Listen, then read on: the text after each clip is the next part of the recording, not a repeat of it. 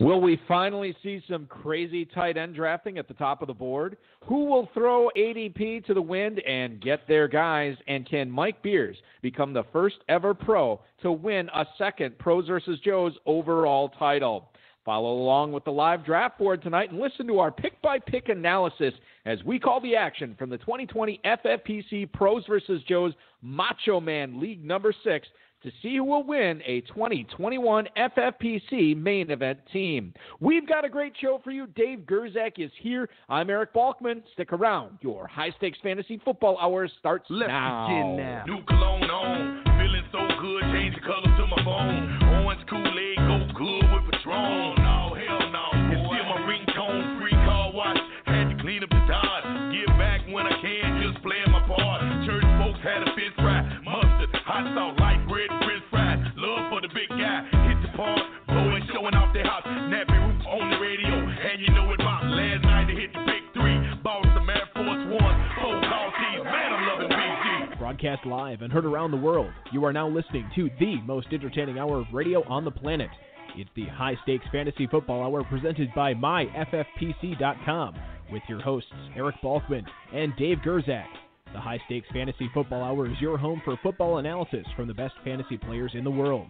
And now, because no one else was available, here are Eric Balkman and Dave Gerzak. Cause I'm still above ground, that's the reason I pray. Got my car cleaned up, now I'm ready to play. Make a call to the sticks, say I'm headed that way. Heard my cousin cooking out, I gotta get. Thank you so much, Rob. Greetings and salutations to all of the Balkaholics and Gerzak fanatics tuning in to the broadcast this evening or downloading via your podcast avenue of choice later on. Welcome to the latest episode of the High Stakes Fantasy Football Hour. It is, as always, presented by MyFFPC.com. I'm your slightly above average host, Eric Balkman, and my co-host is the patron saint of fantasy football, Dave the Dizzle Gerzak. Tonight, we have the last of 6 special episodes for you.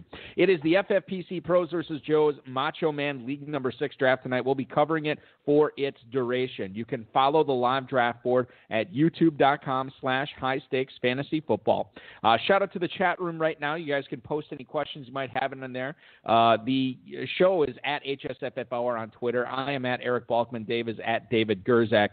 Facebook.com/HSFF Hour is where to reach us there. And if you want to call us tonight, feel free. 347-426-3682. That's 347-GAME-OVA.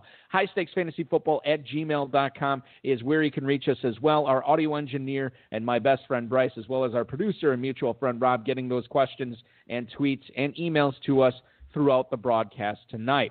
Remember, if you already have an FFPC main event team, you can get $400 off each additional team that you add on. So make sure that you are taking advantage of that. Remember, the next round of early draft slots, I believe, is not this coming Monday, but it will be the following Monday, August 17th. If you are all paid up by then, squared away, you'll have your draft slot by August 19th. That's that Wednesday. So take advantage of that, myffpc.com. Tonight, final draft. Here is the lineup for Pros vs. Joes Macho Man League number 6. Drafting first, the 3-time main event league winner Brian Pakula, followed by Roto Grinders Chris Prince in the 2 spot. A 2-time main event and Football Guys champion Todd Hopkins in the 3-hole, followed by our good buddy Michael Nazarick from Fantasy Football Mastermind. James Boris, a 2-time casher in the FFPC Playoff Challenge, is in the 5 spot, followed by the godfather of the Pros vs. Joes. It's Fantasy Mojo's Darren Armani. Peter St. Pierre and Steve Ashe, the FFPC main event league champs, are in the 7th spot. 2017 overall Pros vs. Joes champ Mike Beers from RotoViz is drafting 8th. A 2-time Football Guys and Dynasty champ with the FFPC and a former Pros vs. Joes league winner Sky Eilers is drafting 9th, right in front of Howard Bender from Fantasy Alarm in the 10 spot. Former Football Guys league champ Brian Tuminello is 11th, and then Jeff Mans from Guru Elite is drafting 12th tonight. We're already through the first round. Want to bring you up to speed on what went down. Pakula goes McCaffrey number 1. Prince takes Barkley number 2.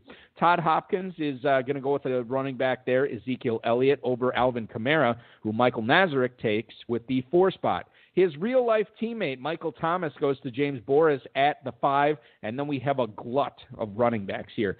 Dalvin Cook to Darren Armani, Joe Mixon to St. Pierre and Ashley, followed by Clyde Edwards-Helaire to Mike Beers from RotoViz. Sky Eilers then takes Derrick Henry, and then Nick Chubb wraps up that little running back run. Michael Thomas was the only receiver taken in the first round. It's because Travis Kelce went to Brian Tuminello and Jeff Mans took George Kittle. A couple of tight ends going in the first round tonight. I guess a philosophical question here, Dave. Normally when we have these pros versus Joes competitions in the past, we have seen some pros not necessarily familiar with ADP and the FFPC, and we have seen some Joes that maybe haven't drafted a ton of teams, and we see some pretty wild first rounds. Outside of one night this week, I think the first round's been pretty chalky. Does that surprise you at all, given what we've seen in the past in this competition? Oh, no. I guess it's a little unusual to be usual. So right, yeah. Yeah, it's worked out all right. It feels like has Kittle moved up in ADP a little bit in the last month or so? Because it seems like Kittle, I thought he was more of a mid-second round pick, but it seems like he's right near Kelce in most of these drafts. Yeah, he went up after the Deebo Samuel injury. We saw him going, of course, that makes sense, in the first round a lot. In the FFPC Best Ball Slim ADP, which is brought to you by Fantasy Mojo. Make sure you're checking out fantasymojo.com for all your FFPC ADP needs, as well as draft boards, everything there. Fantasymojo.com. Darren Armani does a great job with that, and it's probably why he's going to crush this draft tonight as well.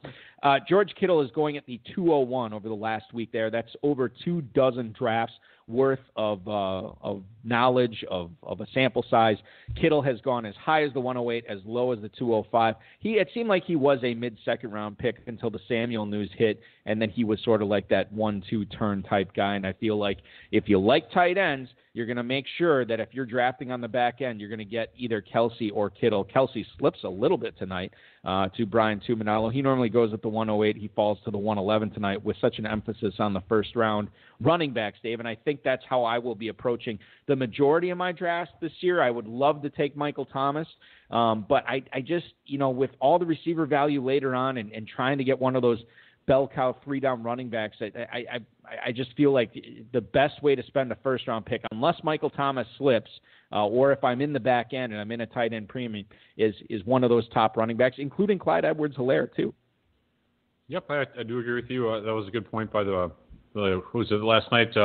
Did we call him the Podfather or whatever? Oh, Matt Kelly, yeah. Matt Kelly bringing up that, Michael Thomas, he just says he can't take him there, and he made some good points. I thought that was pretty insightful. Yeah, it was great. It was. I think we started a nice little rivalry between Matt Kelly and Mike Leone last night, between Player Profiler and, of course, Establish the Run, as we got both those guys to call in. Yeah, that was fun. We got the argument and the rebuttal, which was tremendous. All right, on to the second round here. Devontae Adams to Jeff Mans at the 201. Tyreek Hill to Brian Tuminello at the 202 as he goes back-to-back Chiefs. Stay tuned to see what he does in the third round here. This could get interesting, ladies and gentlemen, or maybe not as I look further on in the second round. So forget it. DeAndre Hopkins to Howard Bender at the 203, and then another running back run here. This is 4 straight teams that started off with 2 running backs. Sky Eilers pairs Derrick Henry and Miles Sanders together here at the 204. Kenyon Drake is Mike Beers' selection to go along with Clyde Edwards-Helaire in the first round. Joe Mixon and Josh Jacobs is how St. Pierre and Ashe have their drafts and then have their draft go. Austin Eckler to Darren Armani. Eckler in the same backfield for Fantasy Mojo as Dalvin Cook here. Patrick Mahomes ruining the dream for Brian Tuminello in the 11 spot. Patrick Mahomes goes to James Boris at the 208 tonight, which is interesting because of all those running backs that went in the first 2 rounds, Boris is the only team. Well, I shouldn't say he's the only team. He is one of 3 teams that did not grab a running back in the first 2 rounds. Julio Jones after that to Michael Nazarek, followed by Aaron Jones. Once again, Julio Jones, Aaron Jones, back-to-back, I think in the exact same spots, too, here at the 209 and 210, respectively. Mark Andrews at the 211 tonight, followed by Chris Godwin at the 212 to Brian Pakula. McCaffrey and Godwin is the way he starts off. So, Dave, now just looking at this draft, we have 4 teams, 6 through 9 here, sort of in the middle. that all started off with 2 straight running backs. So you'd like to think that teams 10, 11, and 12 can sort of play off that a little bit here and maybe catch some running back value, because I'm betting that there's going to be a lot of wide receivers and probably a few tight ends going in the next 3 or 4 rounds here to teams 6 through 9. Sort of changes the back end and the complexion of this draft for those 3 teams. Yeah, although you could also make the argument that teams like Team 8, 9, 10 might want to grab a running back because teams 11 and 12 don't have running backs. So for example, if I was Team 8, 9, or 10 and I was looking at running back and a receiver, like I was going to go running back, receiver, or receiver, running back, I would take a third back here to kind of, I don't want to say screw over teams 11 and 12, but to have that advantage over them. I'm looking here at the ADP for DeAndre Hopkins. Howard Bender ends up taking him about a half round ahead of where he normally goes in getting his man, and Hopkins there at the 203. He wasn't going to get him in the 3rd round at the 310, so he got his guy right there as the 4th wide receiver off the board tonight. Another trend I've noticed, and I don't know if you have any feelings on this, Dave, of how you would handle this if you were going to go quarterback early. For the best ball slim ADP, Patrick Mahomes and Lamar Jackson are now essentially going back-to-back. Lamar Jackson was going about a round ahead of Mahomes, and I would say for FFPC drafters, he's not only caught up to him, but in pros versus Joe's drafts, it seems like we've seen Mahomes go ahead of Lamar Jackson in the majority of these drafts so far. At least half of them, it seems like. Yeah, that it surprises me a little bit. I would still be taking Lamar Jackson over Patrick Mahomes. Where would you fall in on that if you were going to take a quarterback early? Would it be Mahomes or would it be Jackson, or would it kind of depend what you did before that in the draft? I'd probably take Lamar Jackson. I feel pretty comfortable with him. With the rushing upside and the high floor, I'm good with him. Yeah, Mahomes just does not represent the dual threat that Lamar Jackson is, and I don't think that changes this year at all, too. I think Lamar Jackson has another banner year, could go back-to-back with the MVP, too, as we see how that goes. Devontae Adams versus Tyreek Hill as the number 2 wide receiver, Dave. We've seen he'll go ahead of Adams a couple of times. Most of the time, Adams goes ahead of him. Obviously, Adams should get a pretty big target share. Tyreek Hill, maybe the more explosive playmaker, definitely on the more explosive offense. You made up your mind on going receiver at that 1-2 turn. Are you going Adams or Tyreek Hill in the majority of your drafts? I've always been I just been a huge Tyreek Hill fan, so I guess I'm sticking with Tyreek Hill. I love Adams. I mean, Adams is, I really need to get Adams in a few spots this year, though. Do you own him in any dynasty leagues? Curiously? No, I don't. Okay. Unfortunately. I don't think I do. No, I own him in one. I own him in one dynasty league. Maybe I can make it happen. That was a good time to buy in on him for sure. All right, so let's move on to the 3rd round here. Brian Pakula with a rainbow start here. Running back, receiver, and now quarterback as Lamar Jackson is the first pick of the 3rd round, going at the 301. Todd Gurley right after that to Chris Prince as his 2nd running back. He pairs Gurley with Saquon Barkley, his pick at 102. Todd Hopkins now has a receiver. His name is Mike Evans, and he goes at the 303. Zach Ertz, the 4th tight end off the board tonight, following in line with ADP here. Zach Ertz is the 304 selection, followed by Leonard Fournette, first running back drafted by James Boris. He goes Michael Thomas, Patrick Mahomes, and now Leonard Fournette. DJ Moore, first receiver drafted by Darren Armani, the 2019 FFPC High Stakes Fantasy Football Hour hype guy, getting hyped up again this year as Moore goes at the 306 tonight.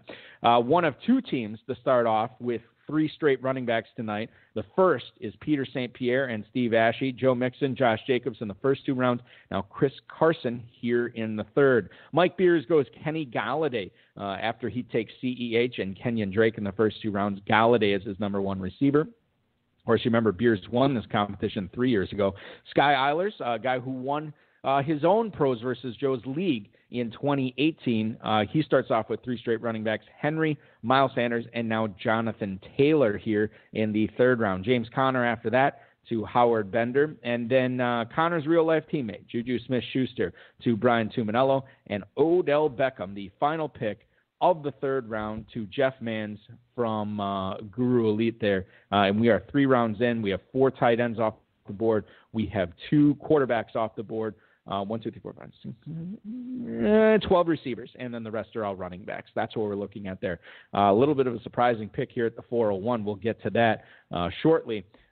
Did we? I don't think we've talked necessarily a ton about Leonard Fournette, and I just kind of want to touch on him a little bit, Dave. Because I thought we talked about him last night and the night before. Did we really? I don't know. Oh, for God's sake! This is unbelievable. He was cheap like a couple nights ago. Oh, we did talk about him. Yeah. Do you remember how many passes he caught in 2019? I know it was a lot. It was more than 60. I don't know if he hit the 70 threshold. I don't know offhand. I could look it up, of course. If I think he's going to be catching fewer. That's sort of what I was going to ask you is where you thought how many passes he would catch in 2020 this year. Is 40 attainable for him? Is 50 attainable for him with Chris Thompson, as you mentioned? Well, it's Chris Thompson. I mean, is he actually going to be healthy all year? I mean, my guess is no. Yeah, he seems like he's kind of washed up a little bit. I mean, or a lot of it. Henry Muto chiming in the chat room. 76 is how many passes Leonard Fournette caught last year. Let me ask you this. Okay. So he caught 76 passes last year. Do you think he's going to have 3 touchdowns this year? No, I don't. I think he's going to have more. So there you go. So if he drops down to 50, I think maybe he has 10 touchdowns. Yeah. He'll be fine. Did you see that Gardner Minshew COVID-19 comment? No. He said that the coronavirus came after him, and as soon as it saw Gardner Minshew, the virus turned around and ran away. That's pretty funny. Only from Gardner Minshew. I love it. You saw Stafford had a false positive. I did see that too, which is good news for sure. It seems like there's well, whatever. I don't want to get into it. A lot of false positives out there.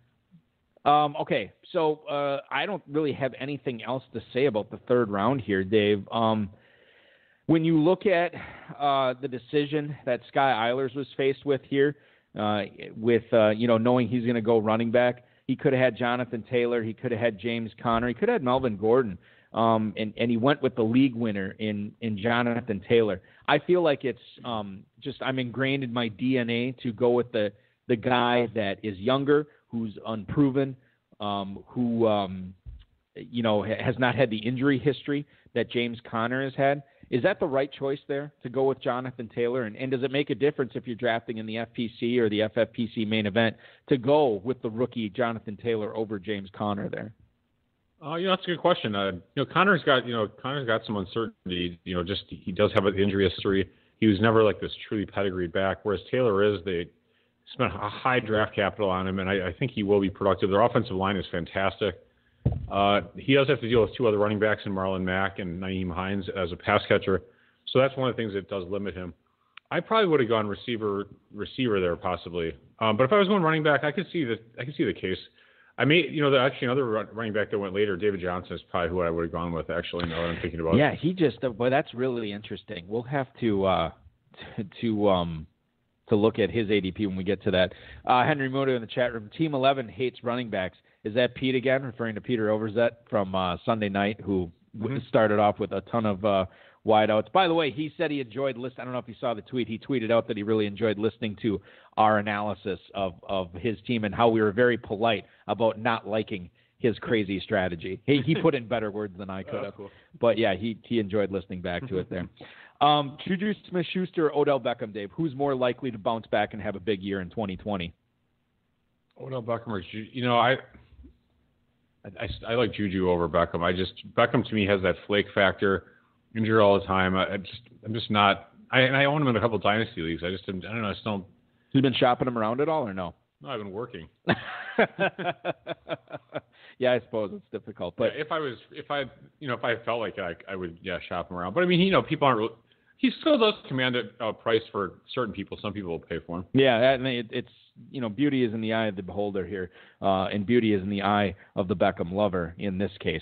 Moving on to the 4th round here, and this is a pick I want to kick it off with. I'm excited to talk about. We'll recap the whole 4th round, and we'll get back to it. But Jeff Manns actually takes the rookie out of Florida State, Cam Akers, as his number 1 running back at the 401 tonight, and then you get 3 receivers off the board right after that. Adam Thielen to Brian Tuminello, who now has 3 receivers, 1 tight end. Allen Robinson to Howard Bender as his second receiver. A.J. Brown now is the number 1 receiver for Sky Eilers here at the 404. Melvin Gordon joins a crowded backfield for Mike Beers with Clyde Edwards-Helaire and Kenyon Drake.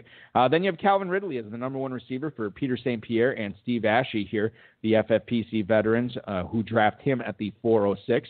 You're looking at Amari Cooper right after that to Darren Armani.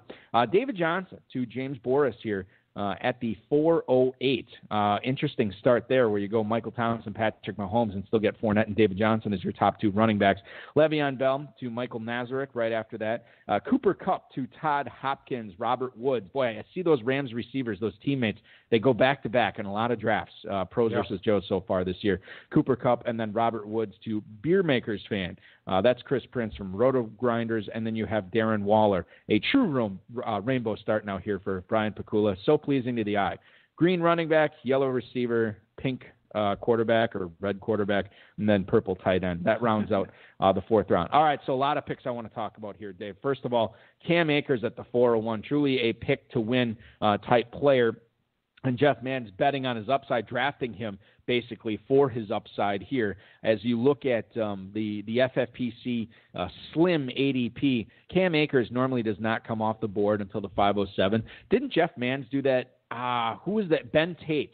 Remember that was a few years ago in Pros versus Joes? Where it was the 4th round. It was the 3rd or 4th round, yeah. And we were kind of scratching our heads like, what is he? Because he had like a 7th round ADP. Now this isn't that egregious, but again, drafting on the ends, I think strategy is a little bit different. You can take the value as it comes to you, or you can go out and get your guys. And I feel like sometimes, and I don't know if this is true with you, but I'm always looking for value, but it's more important to me to get the players I target, get the players I want, especially when I'm looking at it from a season-long perspective. I'll often try to get those guys, and I'll forget where I got them. But to be drafting at the 1 or the 2 or the 11 or 12, I definitely put more of an emphasis on getting my guys rather than hoping value falls to me, Dave. It's interesting. I think I'm generally the opposite. I think I generally will look more towards who might have fallen to me at the ends because I'm kind of restricted at one end or the other. I think that the important – well, I do look for that too. It's not like I ignore it. But I'll say this. You almost – I think balance is the key, and you don't want to be left out in the cold. You you got to see these runs coming. You got to take a look at ADP. You got to look at past draft boards. You got to kind of know, especially industry guys who draft against industry guys. You kind of got to know where the runs are coming too. And I feel like that's much more important on the ends than it is in the middle. Maybe I have fewer guys than you do. I think you do. Yeah. I think historically you have had fewer guys that you are trying to get. And for me, there's so many, I don't know if you don't listen to as many fantasy podcasts as I do. That's right, because I listen to 0. Right, yeah. So I've been listening to a lot lately, and there's some, and I can't remember if I brought this up or not, so forgive me if I did. There is just so much pumping up of everybody. Everybody is going to be awesome this year. There are no busts. This is a great guy you can, you wait until the third round. Oh my goodness, there's 14 guys that are great there. You look in the 5th round, there's 27 guys that make excellent 5th round picks, and it's just I can't, I'm almost disgusted with the sugary positivity that's going on a lot of these drafts. What happened to hating on people? I guess that's reserved for Twitter. But it's so bizarre and that's why I think I like all these guys is because I just get in my head, well, I like this guy because of this and this and this. And there's a lot if you're listening to different podcasts too, then each one may have certain players that they like in the 4th round. And if you listen to 6 of them, now you have 10 guys out of the 4th round. That's a great point. Yeah. They like that you're like, well, he made a good point. Need to take the shears to the old podcasting tree, Dave, and prune that thing down to get it to where it's actually helping me, and I'm not getting a bunch of noise piped into my ears. Calvin Ridley to Peter St. Pierre and Steve Ashe here, Dave, at the 406. I love the fact that they can get those 3 running backs and still get Calvin Ridley, who I think is a borderline top 10 receiver this year. Really? Yeah. Well, in top 10. Yep. I like Ridley a lot too. That's a bold statement, my friend. Just trying to see where he normally goes among receivers in this format. Calvin Ridley, wide receiver 14. So maybe it's not that bold. But yeah, I thought I was being bold. I guess I wasn't. Well, I mean, it's a little bit higher. So, yeah. I think it's totally possible. Yeah, but I like that value there for St. Pierre and Ashe to get him as their number one wide receiver. David Johnson to Boris. This is a guy who normally goes at the 312. James Boris gets him tonight, Dave, at the 408. 2/3 of a round of value there. Nice job. There will be no Le'Veon Bell in the 5th round tonight as Nazareth gets him there. So good on him. And then Darren Waller at the end of the 4th round. Darren Waller normally goes at the 502, so solid value there. This is a very interesting 4th round. It's a round that we had seen over the last 5 pros versus Joe's drafts that were dominated by receivers for sure. And tonight we see it, receivers going off the board a lot in the 4th round and in the 5th round too, as we get to that shortly here. Question from the chat room here. Henry Muto wants to know if there's a Football Guys draft live on our show this Friday. And I'll tease who's in it at the end of the show. But yes, we will be doing another live broadcast on the High Stakes Fantasy Football Hour this Friday at 9/8 Central. We'll be covering a Football Guys Players Championship live with a lot of successful high-stakes players. Henry Muto actually won this league in 2013 when we didn't like his Antonio Brown pick in round 5. Ended up panning out for him. Yeah, it was a nice pick, I'm as sure. well. It was a nice pick. Yeah, is he absolutely. in it this year? He is not. He's not in it this year. But I'll tell you the 12 people who are after the broadcast here tonight. Let's move on to the 5th round. Cortland Sutton leading things off as the number 2 receiver for Brian Pakula. Cortland Sutton, the wide receiver for Denver, goes at the 501 tonight. Tyler Lockett right after that to Chris Prince, followed by Raheem Mostert as the 3rd running back selected by the FFPC Joe Todd Hopkins. Michael Nazareth goes with DK Metcalf as his number 2 receiver to pair with Julio Jones out wide for him. And that starts a big-time receiver run here in the 5th round as well. Keenan Allen to James Boris. Terry McLaurin is the 3rd straight receiver drafted by Darren Armani here at the 506. T.Y. Hilton to St. Pierre and Ashe, followed by Stephon Diggs to Mike Beers. DJ Chark to Sky Eilers as his selection of Chark is his number 2 receiver. Hunter Henry, a guy, one of your few guys this year, Dave, in my opinion. I think you like Hunter Henry. I think that's a safe bet at this point.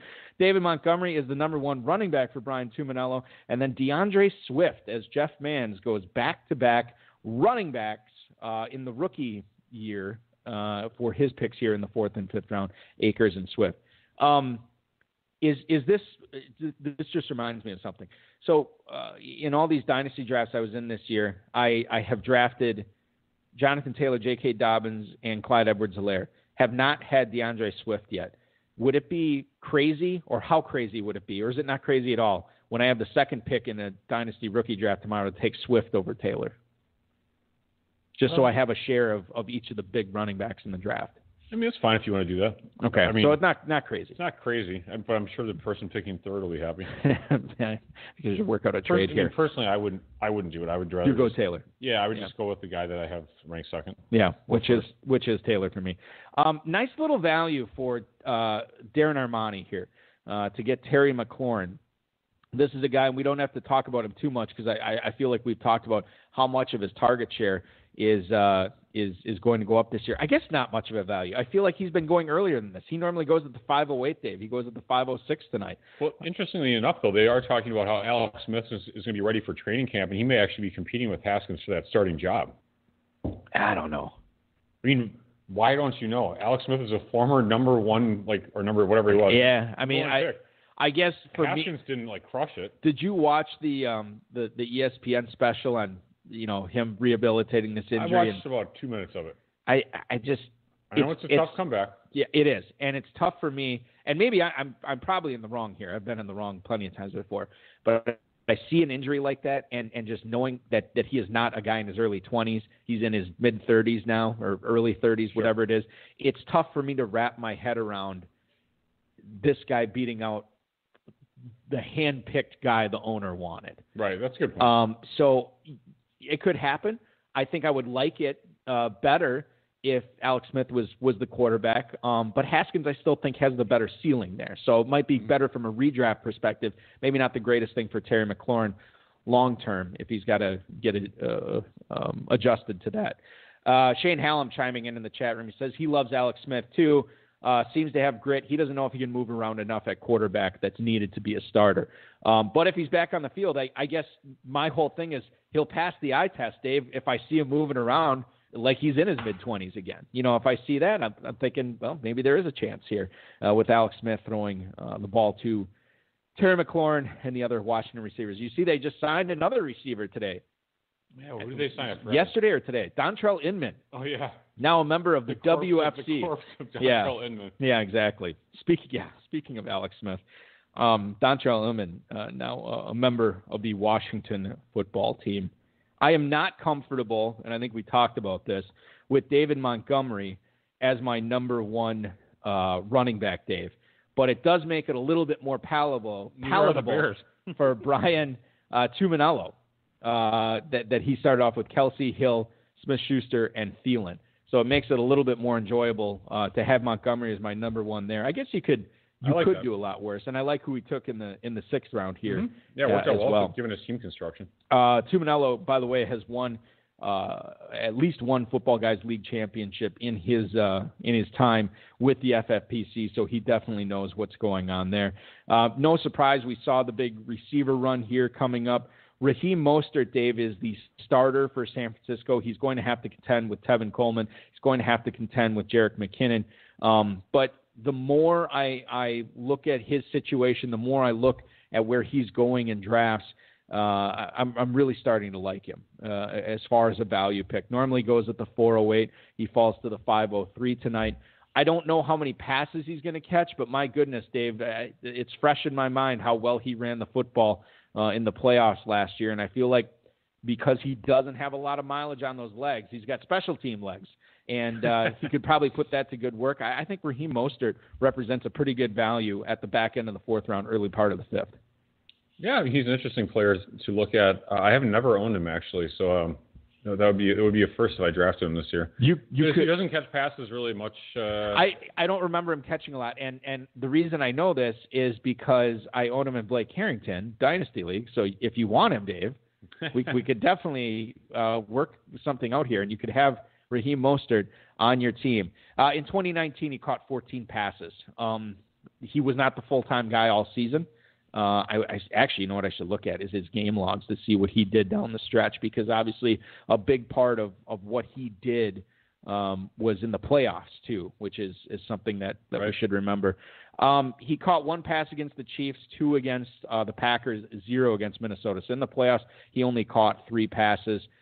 Did not do much down the stretch as far as catching passes. But again, that's sort of baked into his 4th, 5th round ADP here too, which is the reason that he is slipping. But he handled a lot of touches. I mean, he had at least 10 carries every single game from December 1st on. And oftentimes it was over 15 as well, including 29 carries against the Packers. Such a terrible game for anybody who is a Packer fan. Wasn't great. Let's move on to the 6th round, which is great because there's a lot of stuff to talk about here. All right.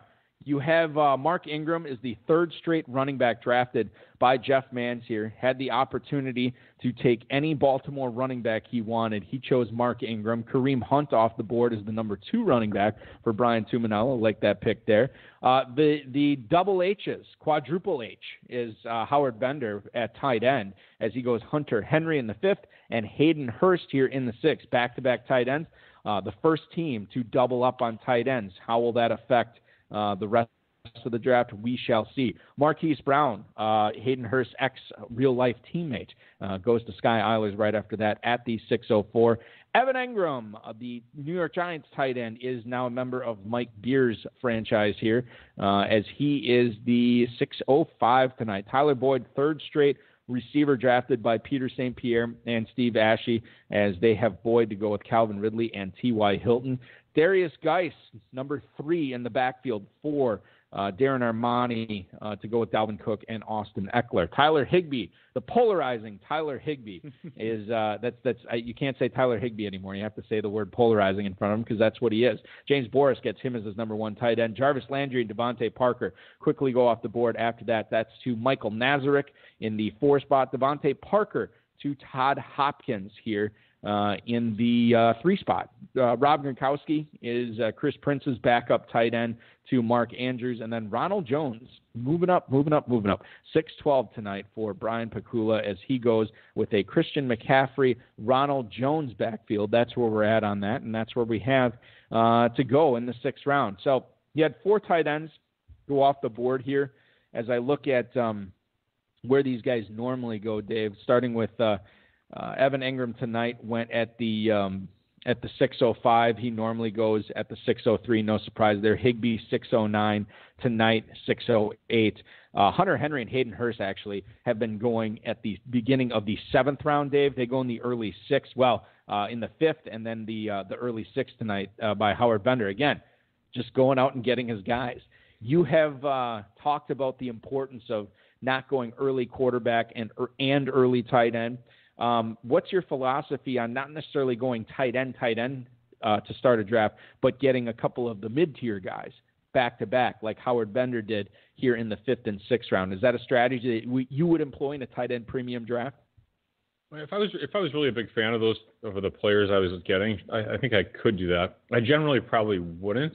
I would probably be more apt to draft, like there in his case, I would have drafted Henry. And then probably, if I drafted Henry, not a running back like Chris Hunt or something, I probably would have looked at a receiver like Tyler Boyd. Well, I thought that was actually a nice pick by Peter St. Pierre shortly thereafter. The 4 tight ends that went off the board in the 6th round: Hurst, Ingram, Tyler Higbee, and Rob Gronkowski. Shane Hallam chiming in the Blog Talk Radio chat room saying he thinks he likes Hayden Hurst the most. It says it's risky. It's a risky pick, but the upside is huge. Is Hurst your favorite tight end of those 4 as well, Dave? Yes. Given where they went, Gronk, Higbee, Ingram, and Hurst there? Yeah, and he did go first, of course. But, yeah, just playing in that offense, it is so tight end friendly.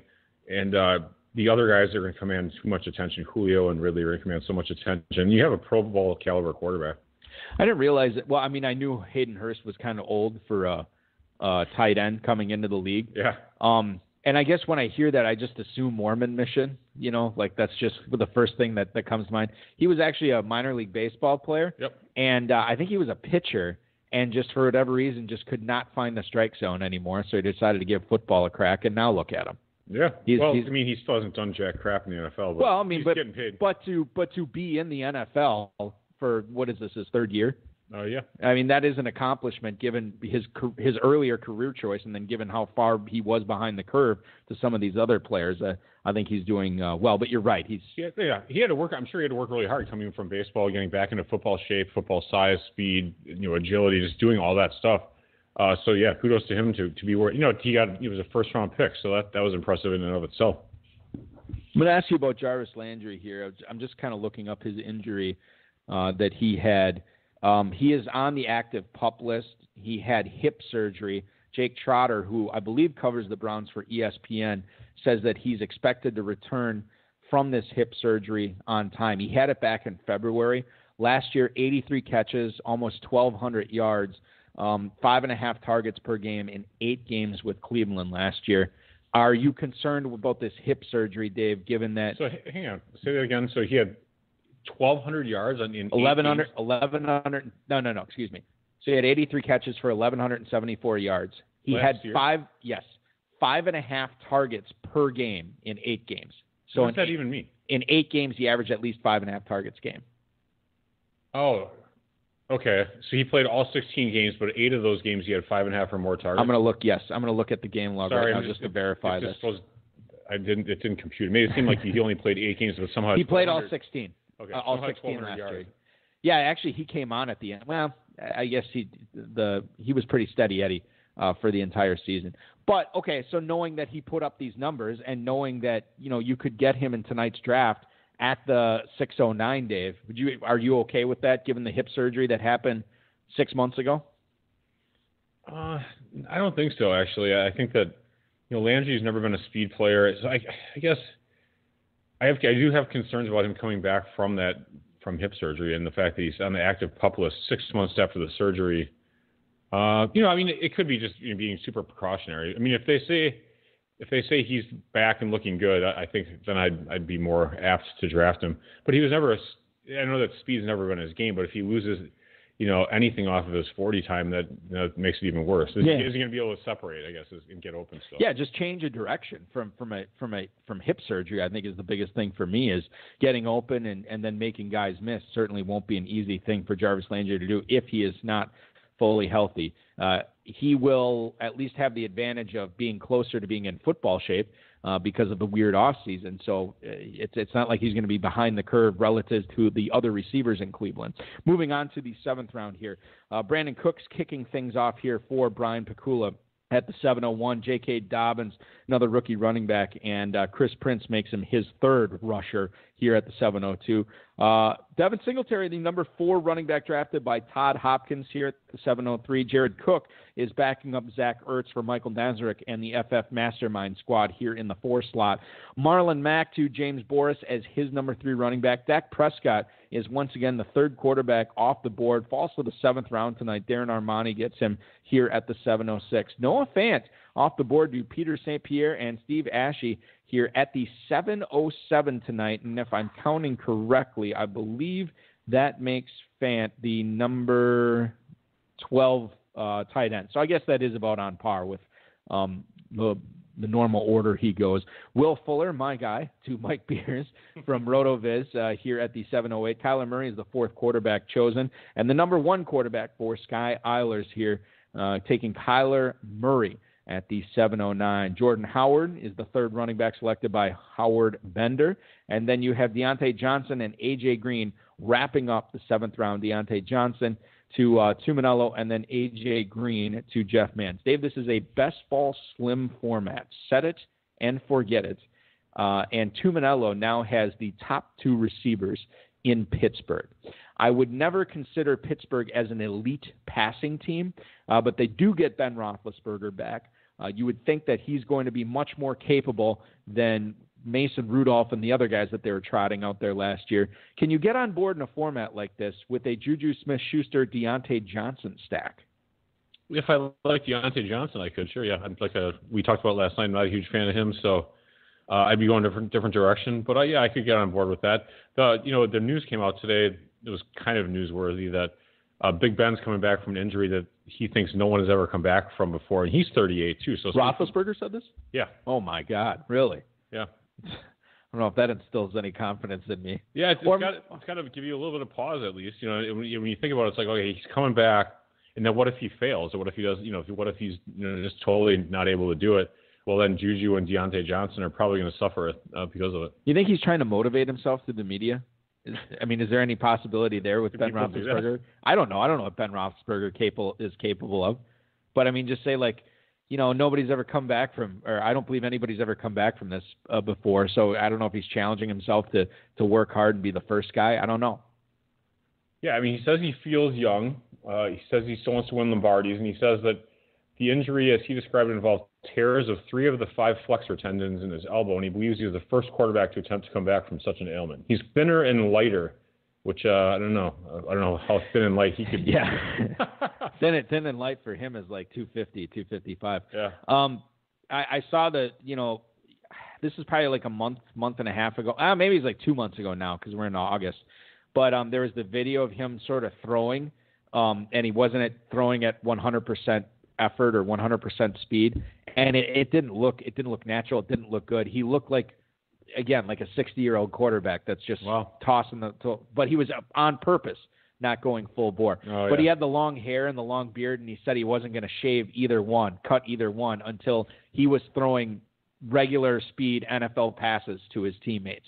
And then the Steelers put out an Instagram video of him whistling these out patterns to Johnson and Smith-Schuster and everything. And then the very next thing was him shaving off his beard and getting a haircut. And he did look good. He looked much better than that. But I think you're right to have some trepidation with the Steelers receivers this year. You kind of got to look who's going around him, and does the ceiling match up with the risk that you're taking there? And that's a question that everybody will have to answer. Obviously, we've seen how Brian Tuminello has answered that question with Smith-Schuster in the 3rd and then Deontay Johnson in the 7th. I am a big Matt Breida guy. I like Matt Breida. I think that he is going to be catching a lot of passes for Miami this year.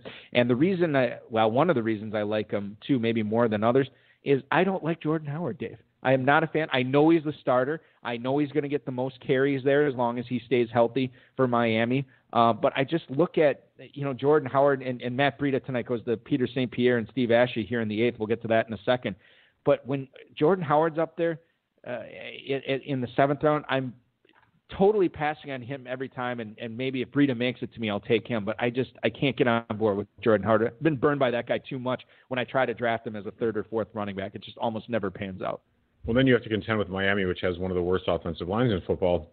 So, and Breida has to deal with that less just because he's going to be the pass-catching back. But, if you think Tua is going to be out there too, and I actually think he will be out there, I think that bodes well for Breida. Shane Hallam also chiming in saying Breida better than Howard. Give me the guy who catches passes. And I feel like that's been a theme for a lot of high-stakes drafters over the year. Yeah, there's a reason not to take Mostert. Yeah, but who's the pass catcher for San Francisco? Used to be Breida. Kittle. Yeah, Kittle, exactly. We'll line him up at the H-back there, certainly. So a lot of this stuff I know I've said before. Here's a question I don't think I've asked you through all the Pros versus Joes. Who do you like better this year, given that they are going pretty close to each other between Dak Prescott and Kyler Murray? If you're going to take one of those guys, is it Murray because he's more of a threat with his legs? I think I would take Prescott. I just feel a little bit safer with him. Because of the weapons and the fact that he's done it longer? He's done it. He's more experienced, done it longer. Add CeeDee Lamb. So I just feel a little bit more comfortable with Dak Prescott. Moving on into the 8th round here, after A.J. Green goes to Jeff Manza, the 7-12, he doubles that up with Zach Moss. Zach Moss, the backup or potentially starting running back for Buffalo, depending upon where you fall in on that conversation. Dallas Goedert is going to be backing up Travis Kelce for Brian Tuminello here as he takes him at the 8:02. Deshaun Watson, 5th quarterback off the board to Howard Bender tonight, followed by Mike Gesicki to Sky Eilers. Then you have Russell Wilson going to Mike Beers tonight as a 6th quarterback going off the board. Wow, that seems pretty good to get Russell Wilson as the 6th quarterback. I like that quite a bit. Matt Breida to St. Pierre and Ashley right after that. Michael Gallup, the number 4 receiver drafted by Darren Armani, followed by Kerryon Johnson, the 2nd Johnson running back, to James Boris, as he has the Johnson & Johnson backfield with David and Kerryon, also going with Leonard Fournette and Marlon Mack there too. Matt Ryan's the 1st quarterback drafted by Michael Nazarek here at the 8:09, followed by Jonnu Smith to Todd Hopkins as his starting tight end. Deebo Samuel won't be in action too soon with his injury, but eventually he will be, and he is the number 3 receiver for Chris Prince. Austin Hooper is the final pick of the 8th round, backing up Darren Waller at tight end for Brian Pikula. This probably is a question, Dave, that will depend on if you went with an elite tight end, but when do you think is the right time to have 2 tight ends in a best ball slim format like this? When do you want to make sure you have 2 tight ends? And I guess maybe the better way to phrase it is not necessarily a round, but do you want to have 2 of the top blank tight ends in this? Is it top 15? Is it top 20? I think it does matter a bit if you did take one of the elite guys, and I would classify Andrews and Ertz as elite in that elite status. Yeah. I mean, again, they're the 2nd tier behind Kelce and Kittle. I probably 2 of the top 15 or 17. I want to be one of the first 4 or 5 people to take a 2nd tight end. Yeah, I think so. I think that's the way I would treat it as well. It just makes. I mean, again, if you're not getting one of the big 4, I think that's the way to do it. Are you worried about Zach Moss if you own Devin Singletary this year? I'm not really worried about him, although I think that Zach Moss is definitely a standalone value, and I think that he's a pretty solid pick. Mike, no. I thought that, by the way, Singletary, it seems like that 703, that seems really late for him. So I thought that was, when you look at the difference between taking Devin Singletary at 703 and Marlon Mack, whose job is like, on life support, right. 2 picks later, it's a really nice value for Singletary there. You know what's interesting is, think about an office space meeting, and the Bobs bring in the backfield for the Indianapolis Colts, and they talk to Jonathan Taylor. Well, what do you do around here? Well, I'm the lead dog. I can catch passes. I can pick up blitzes. The team drafted me in the early second round. I'm the future in this backfield. They turned into Naheem Hines. Well, what do you do here? Well, I'm the pass catcher. I'm going to come in on third down. Phillip Rivers is going to use me as his safety valve. I'm going to catch 40, 50, maybe even 60 passes this year.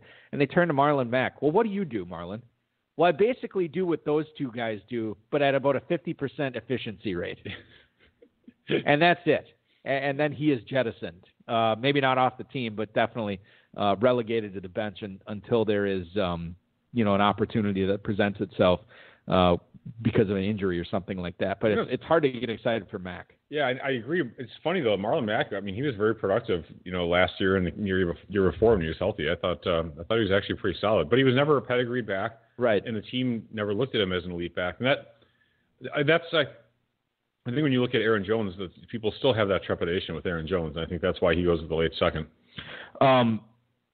It's for amongst other reasons. If you are not a believer in Marlon Mack, and if you see what he did last year as far as stats go, you got to be super excited about what a pedigree guy like Jonathan Taylor could do behind that offensive line, though. Yeah, for sure. If he gets the opportunity I think he might actually. I really do think. I know we've talked about kind of leaving rookie running backs alone. But at a certain point, you have to realize that they might get their opportunity. But in an 11-game main event type season, they may not get it in time for you to do well. And Taylor he's not cheap. At least Dobbins goes in the 7th round here. So that's pretty inexpensive. Taylor's a 3rd round pick. Taylor went at the 309 tonight. On average, he has been going in these FFPC best ball slims at the 310. So he was right on brand tonight for that selection. I wanted to bring this up back in the 5th round, and it slipped my mind because we got talking about something else. But in the 5th round, you saw Tyler Lockett go to Chris Prince at the 502. 2 picks later, Michael Nazarick took DK Metcalf. I don't think we've seen Lockett go ahead of Metcalf in any of these pros versus Joes so far, but it happened tonight. The question I have for you, Dave, when you're talking about drafting one of those Seattle Seahawks receivers in the 5th round, do you have any pause about making that selection, knowing that the Seahawks continued to be mentioned in the same breath as being interested in Antonio Brown? And also hoping Josh Gordon is back this year too. Yeah, that's something to think about. It really is. But Antonio Brown's out for 8 games to start, right? Isn't that established for? Correct, and he says he's not. The report I read said that he is not appealing either, so it will be an 8-game suspension. Yeah, so if that actually happened and he did come back, he would for sure probably cut into the production of both of those players. I think that is true. You know who I like then, if that's the case? Russell Wilson. Because I can't remember who said this. An analyst on Twitter said, here's the Seattle offense the last couple of years. Pound it unsuccessfully and inefficiently for 3 quarters, and then let Russell Wilson go wild in the 4th quarter. Yeah, because he has to. Because he has to. And he has the skills to. And, I don't think Josh Gordon is anything to write home about at this point anymore. Even when he was healthy, he was not all that effective when he, came back off of whatever suspension it was, whatever number suspension it was. Antonio Brown, I think there's some juice left there, and that could hurt the value of both Lockett and Metcalf if he's there. But Russell Wilson certainly would get a bump up my rankings for show. As the kids say. Have we mentioned Jonnu Smith at all this year? I think that maybe we have, because I feel like you don't like him this year, the starting tight end for the Tennessee Titans in a non-explosive pass offense. I would look at him. People do like him.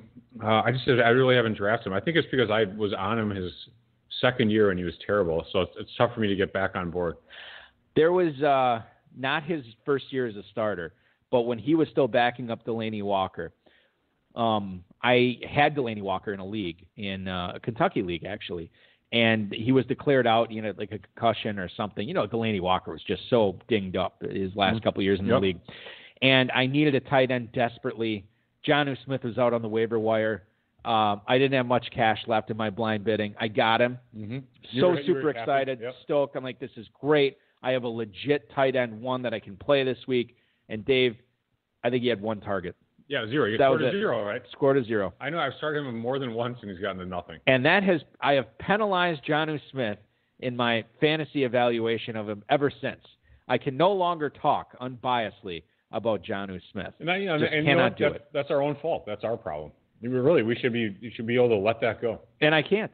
It's the same people. Okay, so I've heard this before. The people who say, I will never draft X player again after this. And I think that's a mistake. Initially I thought that was a mistake. I'm like, you got to put your emotions to the side, and make sure that you are. It's the same thing with the whole Ray Rice and Adrian Peterson thing. When they were, suspended or whatever, and people took a moral stance that I will never own that guy. And I was always of the opinion, like, well, okay, that's fine, and I respect that. It's your team. Do what you want to do.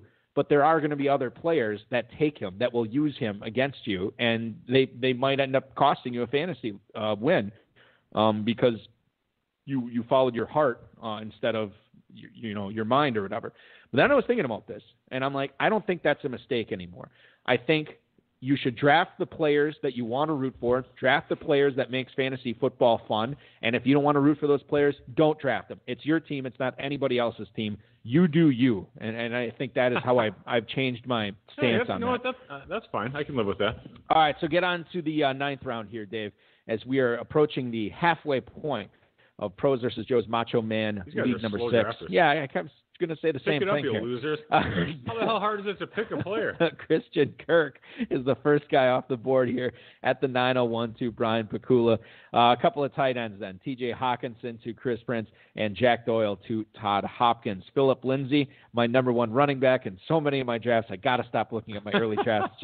Speaking of frustrating things, Philip Lindsay at the 904 tonight. Julian Edelman to James Boris. And then you have Blake Jarwin starting at tight end for Darren Armani. Emmanuel Sanders is going to be the number 4 wide receiver for Peter St. Pierre and Steve Ashe in the 7 slot tonight. Marvin Jones off the board as the number 4 receiver for Mike Beers, the 2017 Pros versus Joe's champion. James White, pass-catching running back. He's going to be the number 4 running back for Sky Eilers, followed by Darius Slayton to Howard Bender here at the 9-10. Alexander Madison off the board to 9-11, Brian Tuminello. And then Mike Williams, Jeff Mans, 9-12. And that is how the 9th round finishes here tonight. My favorite tight end in this round, no, it's not TJ Hawkinson, Dave. It's actually Jack Doyle. I think he's being underrated. I know he gets hurt a lot, but I feel like in that Indianapolis offense with Phillip Rivers, who's really targeted the tight end over the course of his career, and granted, he's had some pretty good tight ends to throw to, and Hunter Henry, Antonio Gates, so on and so forth. But I think Jack Doyle's being underrated. I really like him this year, where he's going. Yeah, it's an interesting point when you talk about Rivers and throwing the tight ends all the time with his kind of weird. Pop gun. Yeah. Yeah. What are they? Yeah, pop gun. What are they? Yeah, I mean, that's what it looks like. It's just that's interesting delivery. Let's just say that. I don't want to say he throws like a girl, but I'm trying to teach my. Not in this day and age. Yeah, I'm trying to teach my son to throw with his full arm with the wind up. And Phillip Rivers, I don't think his dad ever taught him that, because he flicks his wrist and the ball sails.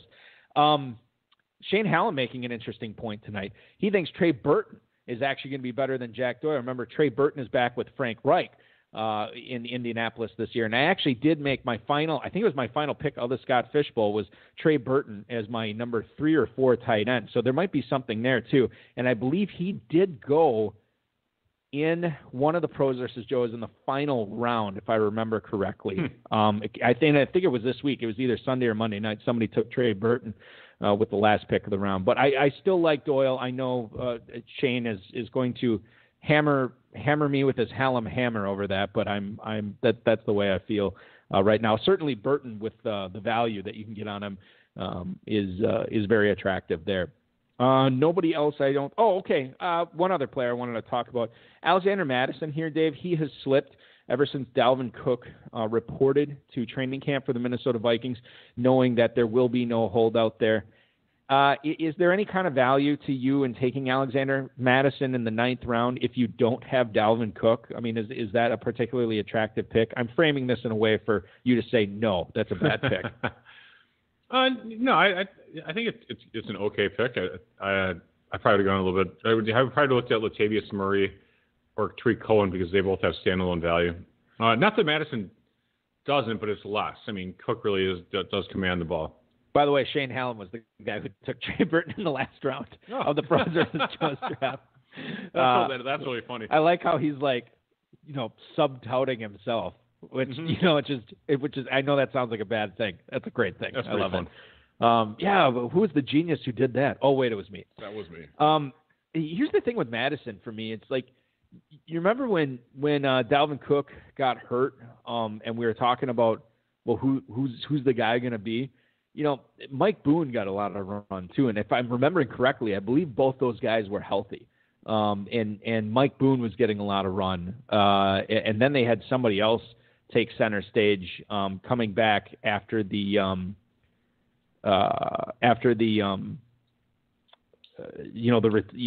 the return of Madison or whatever, and then they had somebody else. If I'm remembering correctly, it was just a mess in that backfield. So that's another reason I'm kind of off of Madison. It's just that I don't think he's going to be the guy if Cook were to go down. Let's get into the 10th round and talk about the guys that were selected there. Darrell Henderson kicking things off at the 10:01. Mecole Hardman followed by Sony Michel.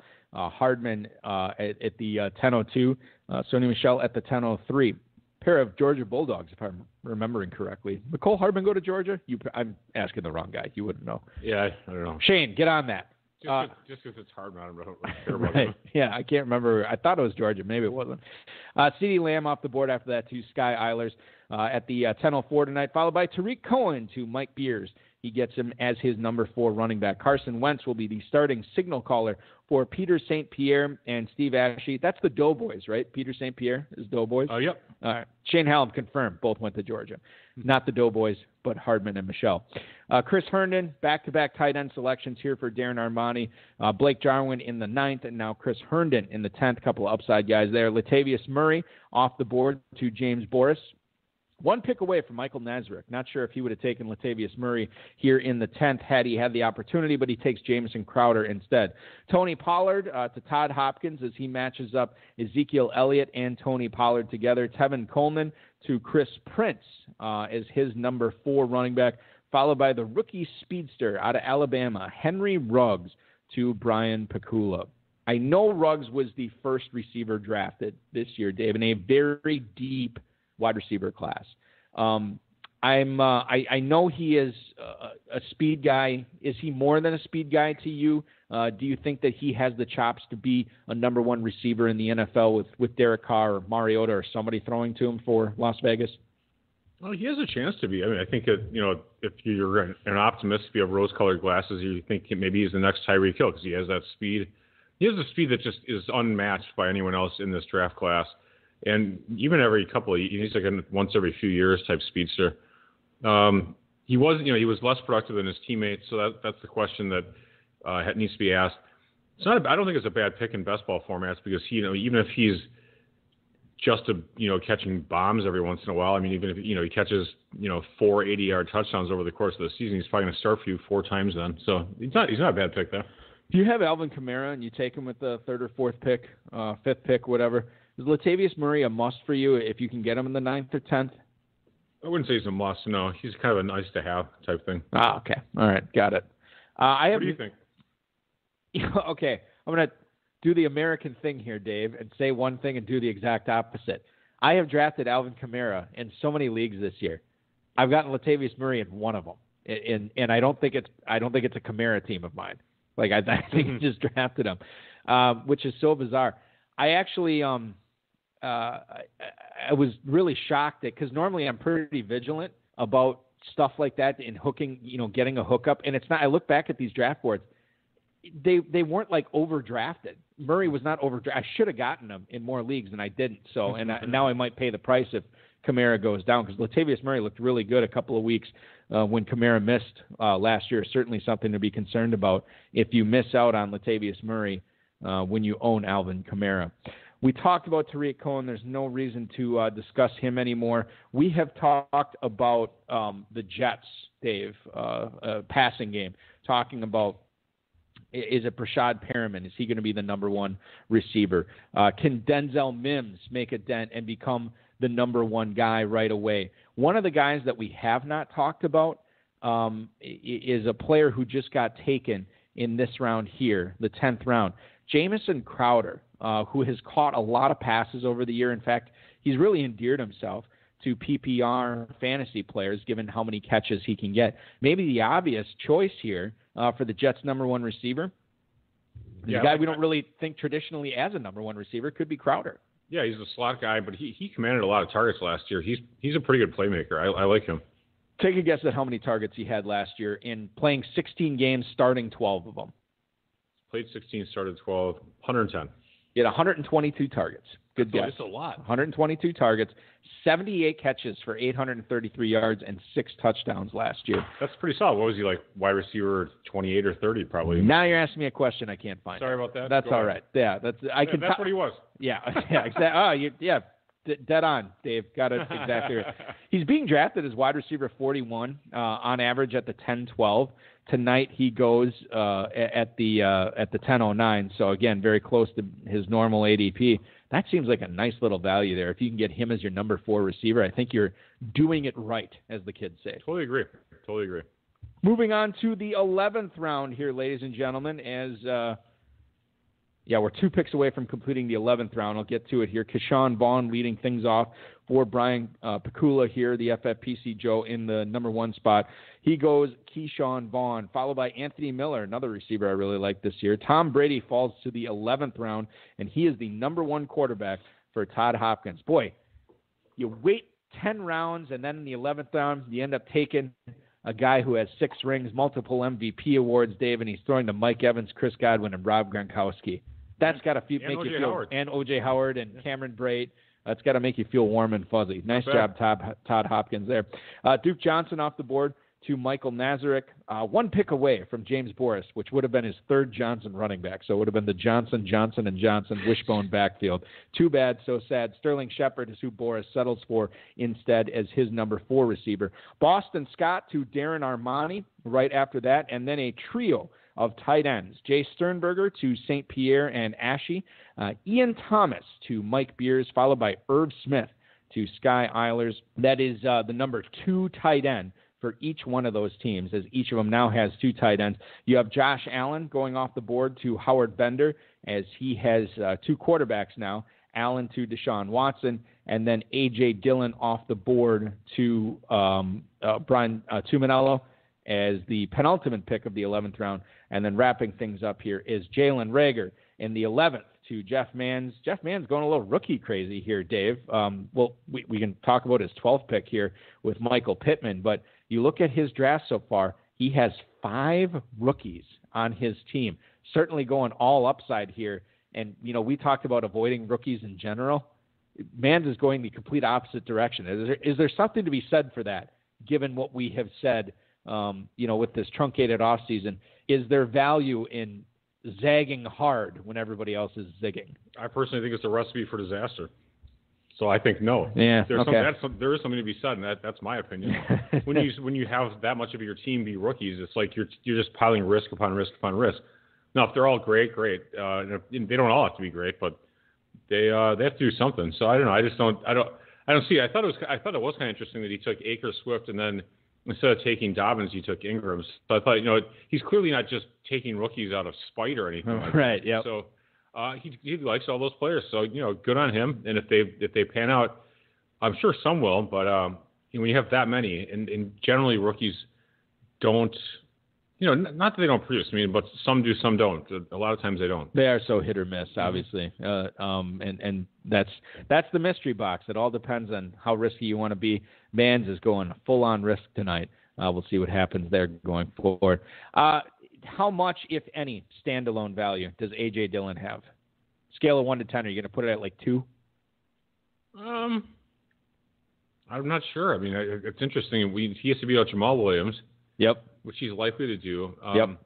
He might get some goal line action, possibly. There's a chance I don't know. I guess he could technically take that role. The team drafted him early, maybe a 4. I've heard scuttlebutt, and I don't necessarily believe this, but there's a chance Jamal. You're the local guy. Yeah, I know. You tell me. This is what I'm hearing, and I don't know if this is not. I'm not, and when I say this is what I'm hearing, I'm not well connected. I'm barely connected. I'm like the shredded ACL. I'm like the MCL that's just hanging by a thread. That's how connected I am.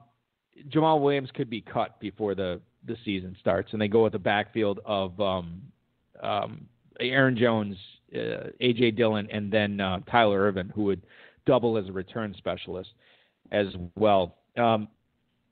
Shane Hallam says he's with you. 4 for A.J. Dillon in best ball as far as... All right. I'm glad we agree. He'll get a few multi-touchdown games and get best ball value. I think that... I don't know. I've been down on Aaron Jones's knees for a while, and now I feel like this is the year that I've invested more in him than I ever have before, and I think this is the year he lets me down. And I've gotten sniped on A.J. Dillon a few times, too, when I was one pick away from drafting him.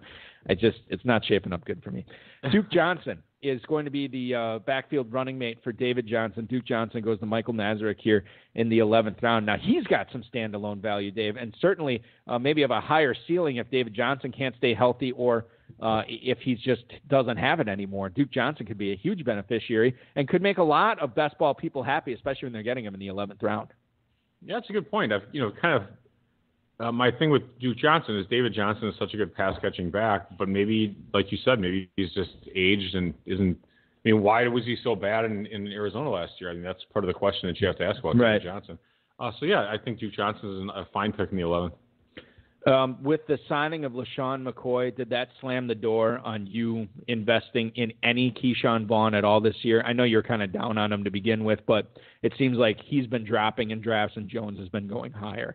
I think that I thought he was a good pick because that owner has Ronald Jones. So, since Brian took Rojo, it works. I think it's okay. I know what you're saying about just taking him on his own. Right.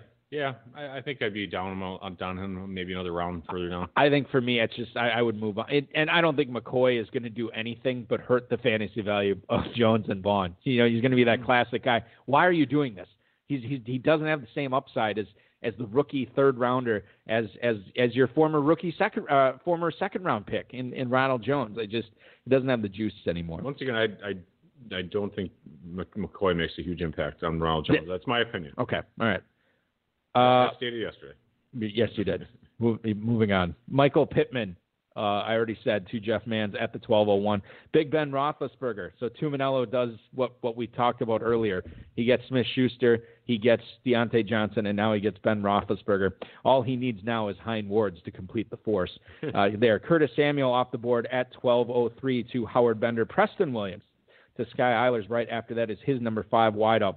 This is the quarterback round as 7 of them go off the board. Matthew Stafford, the suddenly COVID-free Matthew Stafford to Mike Beers. Drew Brees right after that. Drew Brees was like the number 5 or 6 quarterback drafted last night, Dave. Yeah, he was. And how the mighty have fallen. So all of a sudden everybody realized he's 42 years old or 41 or whatever it is. Chase Edmonds goes to Darren Armani. Chase Edmonds is the second half of a pair of interesting picks there by Darren Armani in the 11th and 12th as he gets some 2 high upside handcuff guys in Scott and Edmonds, and maybe some standalone value with Boston Scott as well. Aaron Rodgers to James Boris to back up Patrick Mahomes. Daniel Jones to Michael Nazarick to back up Matt Ryan. Baker Mayfield to back up Todd Hopkins, and then Cam Newton to Chris Prince in the 12th as his starting quarterback. The former MVP goes to Beer Makers fan here with the penultimate pick of the 12th round. Last pick being another rookie, as Pakula goes back-to-back with rookies here, Keyshawn Vaughn, and then fellow rookie running back Antonio Gibson. Stafford's underrated, Dave. I said it last year. I'm saying it again this year. I like his weapons.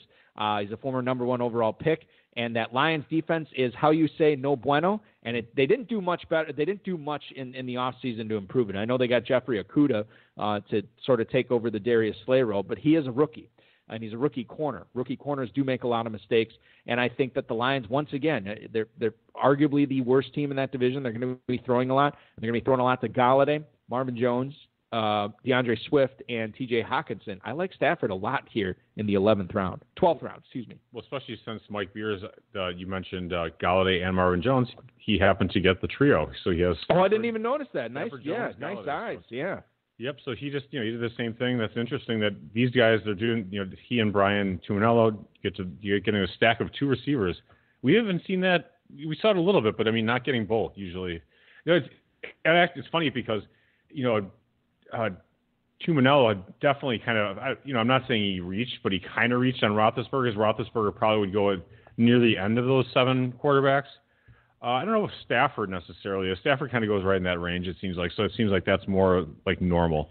For where they would generally that little go. glut right there? Yeah, to me it seems like Roethlisberger generally wouldn't go ahead of Stafford, Breeze, Rodgers. Usually he goes behind all those guys. 12.02 on average as quarterback 17. Which, I mean, it's actually a fine pick, but I mean, that is and he probably wouldn't have got him in the 13th. Maybe he would have. I don't know. But I think he might. I mean, it kind of, the thing is, it's like, how many guys went with quarterbacks after Roethlisberger here?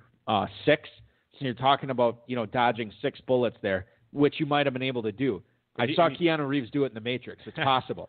And he did need to take one quarterback pretty much. So he could have taken someone else and then gone for Roethlisberger. But if you want to get the stack going, he just he had to take him. That is the way to do it for sure. But yeah, I didn't realize there was all these stacks going on tonight. We got the Buck stack in the 1 spot. We got the Steelers stack in the 11th spot. You get the Lions stack in the 8th spot. That's an underrated one for sure. Okay, well, I'm moving on. I'm not going to say it yet. But I got a joke all ready to go in the holster here, Dave. I think it's going to be a good one. Oh, boy. Percentage chance that Curtis Samuel is a Carolina Panther week 1. Is it a foregone conclusion? I still think he could get moved. I don't think he gets traded. So like 90%, 95%? Yeah, I'd say 95. Okay, perfect. You still like Preston Williams, obviously, as do I. I feel like there's one other quarterback we should talk. Oh, I'll tell you a quarterback we can talk about. Another semi-polarizing guy, as he sort of came on last year. What do you make of Daniel Jones? He's got some weapons.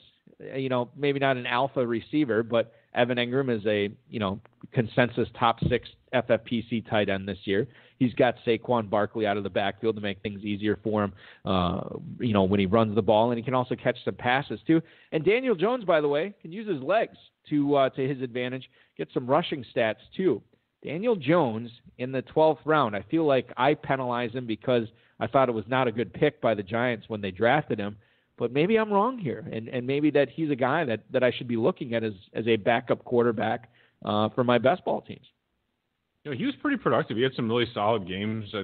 He had a few. I'm trying to pull up his game logs, but it seems like he had a few 4 and 5 touchdown games last year, and I was actually pretty shocked. Maybe that's wrong.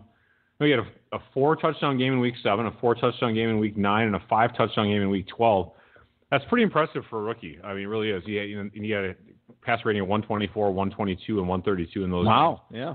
So, yeah, that's pretty solid. And like you said, he only started he played 13 games, but he had 279 rushing yards and 2 touchdowns. That's pretty good for someone that you don't really think of him as. He looks like Eli, but he doesn't rush like Eli. So no, he rushes way better. So yeah. I think I would consider him. We talked about Cam Newton before, and we were talking about him in the sense of, hey, this is a good backup quarterback this year. Well, Chris Prince is going with him as his starting quarterback this year. I guess I can't ask you this yet to see if this is a strategy you would employ, because we'll have to see who else he gets at quarterback. But right now, Cam Newton, I know it's New England. I know he's a former MVP, but there's just something that doesn't feel right about him being my starter this year. Yeah, I know what you're saying. I mean, there's quarterback is super deep, and you can there's so many ways to play it and get quarterbacks. I mean, those top 6 guys, I think the middle, like Dak Prescott, Russell Wilson, Kyler Murray, and Deshaun Watson are pretty reasonably priced. They really are. Right. And even the next tier below them, you can wait in this draft. You wait all that, wait until the 11th round, get Brady, or the late 11th and get Josh Allen. I think that you can really attack it that way, and I think sometimes waiting another round or two and getting a guy like Cam Newton as your starter turns out to be not the best way to do it. I feel like quarterbacks fell in this draft relative to the other 5 Pros versus Joe's draft. Everyone is different. It's crazy. I know everybody always says that, but it really is true. Let's move on to the 13th round here. Jerry Jeudy goes off the board to Brian Pakula here at the 1301. That kicks off a little mini wide receiver run. Sammy Watkins to Chris Prince, John Brown to Todd Hopkins, and then Robbie Anderson to Michael Nazareth. as he goes with the current Jets receiver in the 10th and the former Jets receiver here in the 13th. Eric Ebron's backing up Tyler Higbee for James Boris here at the 13:05. Deshaun Jackson, the number 5 wide receiver selected by Darren Armani. Peter St. Pierre and Steve Ashe go back-to-back with quarterbacks here as they get Drew Brees as their number 2 and then Joe Burrow as their number 3 in the 13th. N'Keal Harry off the board to Mike Beers. After that, N'Keal Harry is the number 5 receiver drafted by the former 2017 PBJ overall champ. Back-to-back tight ends here. O.J. Howard is the number 3 for Sky Eilers. Gerald Everett is the number 3 for Howard Bender. Paris Campbell off the board to Brian Tuminello. And then Drew Lock, the final pick of the 13th round. Drew Lock, Dave, will be starting for Jeff Mann. Now, I said I was uncomfortable with Cam Newton as my number 1. I am I feel like I should be sitting on one of those hemorrhoid pillows for having Drew Lock as my starting quarterback here. And he won't have he already made his 14th round pick. Too. He won't have the opportunity to draft another quarterback until round 15. This could get a little harrowing, a little nail-biting. But I guess he's already thrown caution to the wind with all those rookies. Yeah, it doesn't matter. Tua's still available. He can pick Tua. Yeah, exactly. Or Herbert. Yeah, Justin Herbert. The Tua Herbert picks. Certainly possible. Where did I don't know where I saw this, somewhere on Twitter, but the ultimate Aaron Rodgers move would be opting out this year, like just opting out of the season. and then someone said that? So it's like the total it's like the classic Aaron Rodgers move to show up the Packers. I'm not even going to play. I'm out, exactly. I'm not going to play this season. And then you want Jordan Love? Yeah, you can have him. Just here you go. You got what you wanted. You jerk. Surfing. Yeah, exactly. Funny stuff there. Aaron Rodgers is great, relatively speaking. Paris Campbell. He probably. I feel like he treats people like Ellen. Yeah, well. Yeah, I don't. That's another whole story. That's his family unfolding. like Ellen. Yeah. Anyway, really bizarre. Paris Campbell, Dave, for the Indianapolis Colts. Obviously, T.Y. Hilton's there. You have Michael Pittman there, who's a rookie. We underrating Paris Campbell because we don't talk about him a whole lot on the show because, well, quite frankly, he hasn't done much in the league so far. And then the Colts invested a second-round pick into Michael Pittman. That is an interesting question because I didn't like Campbell coming into the NFL last year, and I still don't really care for him that much. Having said that, and then you have Pittman to deal with, who's seems like a different type of player, really, isn't he? I mean, yeah, not a speed guy. He's a bigger guy. I don't know. I think I'd still be looking somewhere else other than taking Campbell. So I don't know. I'm still not that optimistic. I feel like he should have done more as a rookie for me to really get behind him. I don't necessarily want to bring up where they went tonight. I want to bring up their ADPs. Tyler Higbee at the 609, Dave, is tight end 7. Gerald Everett, his real-life teammate, tight end 28 at 1406. I like the value for Everett a lot better. Yeah, I do. I think that makes a lot of sense. And Everett was producing really well until he got injured last year, and why not take a shot? And the team's been talking him up. The coaching staff's been talking him up. Yeah. I like Everett, and Howard Bender gets him as his number 3 tight end. That's the really great thing about Everett this year is you can get him as your number 3. You don't even have to draft him as your backup. It's just tremendous value. It's a nice little luxury pick, actually. Moving on to the 14th round, Alan Lazard, the 1401 to Jeff Manns. Kind of weird. Somebody needs to tell Manns that Lazard is not a rookie.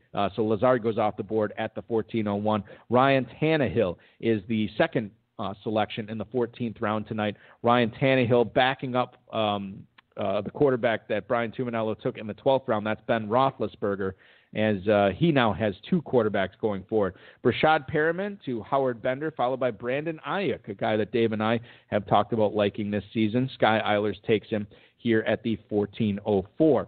You have Dawson Knox as the 3rd tight end off the board to Mike Beers. Dawson Knox, another guy actually that Dave and I like, and another guy that's awesome that you can get him as your number 3 tight end. You don't have to invest in Dawson Knox as your backup tight end unless you really wait long at the position. Justin Jefferson to St. Pierre and Ashe, followed by Joshua Kelly, the number 6 running back chosen by Darren Armani. You got Jared Goff as the number 3 quarterback for James Boris here. Boris gets him at the 1408. Tua Tagovailoa sniped from Jeff Manns at the other end of the draft. Tua Tagovailoa is the number 3 quarterback drafted by Michael Nazarick. Then you get the Chiefs, one of the Chiefs' backup running backs, Darwin Thompson, a darling in fantasy leagues last year. Todd Hopkins snares him here with the third last pick of the 14th round. You have Gardner Minshew, who apparently scares the coronavirus right out of COVID-19. Gardner Minshew going at the 14-11 tonight, and then Darrington Evans, who we think is going to be the backup running back in Tennessee. Darrington Evans, the final pick of the 14th round here this evening. Touched on it before with the Jets receivers here. You have Jamison Crowder going in the 10th. Brashad Perriman goes in the 14th. And we always talk about draft value and, what's the better value? Who would you rather have? And normally I say, well, I'm rather going to go with the guy who goes later. I don't think I would in this case. I think I do, even though Crowder is going first among Jets receivers, and I'm going to include the rookie in this as well. I think Crowder represents the better value here, as Brashad Perriman, for the last 2 years, Dave, has made a career or made his contract in the last month of the season. But for the first 3 months, he doesn't really do that much. He's not a very exciting player, but he comes on at the end. People remember that, and then he gets paid, and that's what he's done that's the last 2 years. What he's done, and it's worked out for him. That's his MO, huh? That is his MO for sure. Perriman does have a little bit of a shot of being one of those late developing players because he kind of come around. I do agree with you, though. I prefer Crowder even at the elevated price. I'm going to go out to the 610, go to the phone lines right now. You are on the air with Dave and Balky on the HSFF Hour. To whom are we speaking with? This is Jim Boris. I'm actually in the draft right now. All right. What's up? The FFPC Jim Boris drafting in the 5 spot. How do you like your team so far, Jim? Well, I just picked up Hunter Renfrew with this last pick. Every draft's different. You just got to adapt, my friend. Nothing ever goes to plan. I usually am wide receiver heavy early, and this draft didn't bode well for that for me. So I always try and get the best player available when possible. But it's fair. I have a fair team. I'm not overexcited, and I'm not disappointed. I don't know. You tell me what you think. Well, Joe, let me ask you this. Just curiously, when you knew you were going to have the 5 pick, I think the top 4 picks were pretty, not run-of-the-mill, but pretty much what you'd expect to see here. Did you kind of make up your mind that you were going to go with Michael Thomas at the 105 before the draft started? Absolutely. That for me, that was a no-brainer. Anywhere, I might have even taken him 5, to be honest with you. I always want the best or top 2, top 3 in any position. So if I can get that the best receiver in football, I'll take that all day long. When you talk about how your draft strategy changed, you normally are wide receiver heavy. You end up taking a quarterback in the second, followed by a couple of running backs after that. Did the rest of the board sort of dictate that? Like when you see all these running backs flying off the board, did you feel like I should probably get a couple of rushers here on my squad before it's too late? I needed to get one I needed to get Fournette there. I was happy to get Johnson, a couple rounds later, that round or the next round or the following one after that. Me taking Mahomes in the second, I never take quarterbacks early. But you know what? Being that this is best ball, being that, again, Mahomes is the best quarterback in the game. So I wanted to take advantage of that. I didn't want to get into a situation where a couple guys got into where they got caught naked without quarterbacks, late. And that's a big boo-boo. You can't get caught without a quarterback. And then I was looking at Breeze as my backup, and he got taken 2 picks before me. But can I really complain if I get Rodgers as my backup in the 12th or whatever it was? Yeah, exactly. Exactly. I mean, okay, I didn't get Breeze. I got Rodgers. Oh, well. So Jim, outside of Michael Thomas, did you have a favorite pick, a favorite selection of yours tonight when you were on the clock and you're like, yes, this guy made it to me. I'm so happy I can make this pick here. Did you have any of those moments tonight? I like the Shepard pick. I was looking at Shepard. As a fourth receiver, not too bad. Best value there. I also like the. I know it's silly, but I think you win leagues late, not in the first 3 rounds, but like rounds 7 to 15. And the Murray pick I liked. Plus, it blocked the guy next to me so that he didn't have a backup. So he didn't have the handcuff to Murray to Alvin Kamara. So it kind of it helped me. It helped me for depth, and it hurt a guy next to me. Not to be mean, but it's competition, right? Yeah, it is. That's listen. It's a pro. Who cares about them? Improve your team and make sure the other teams cannot improve theirs. We talked throughout Pros versus Joe's, Jim, about the Colts backfield and the Lions backfield. You snared a couple of pieces from both of those teams tonight with Marlon Mack and Kerryon Johnson back-to-back in the 7th and 8th rounds.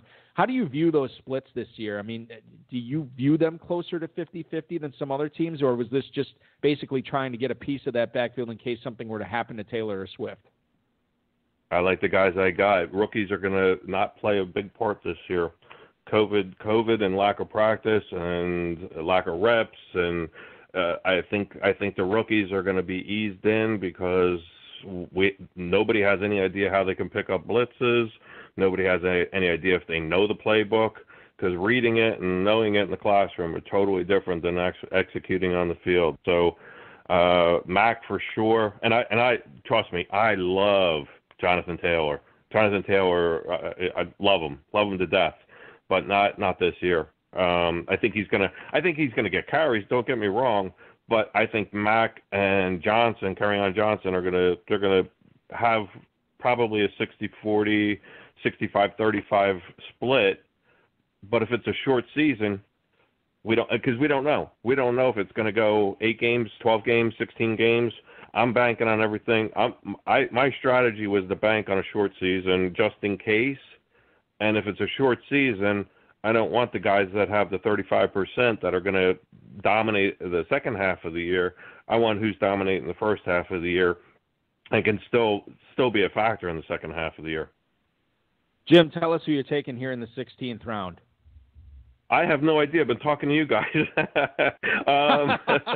Let's see. Oh, shit.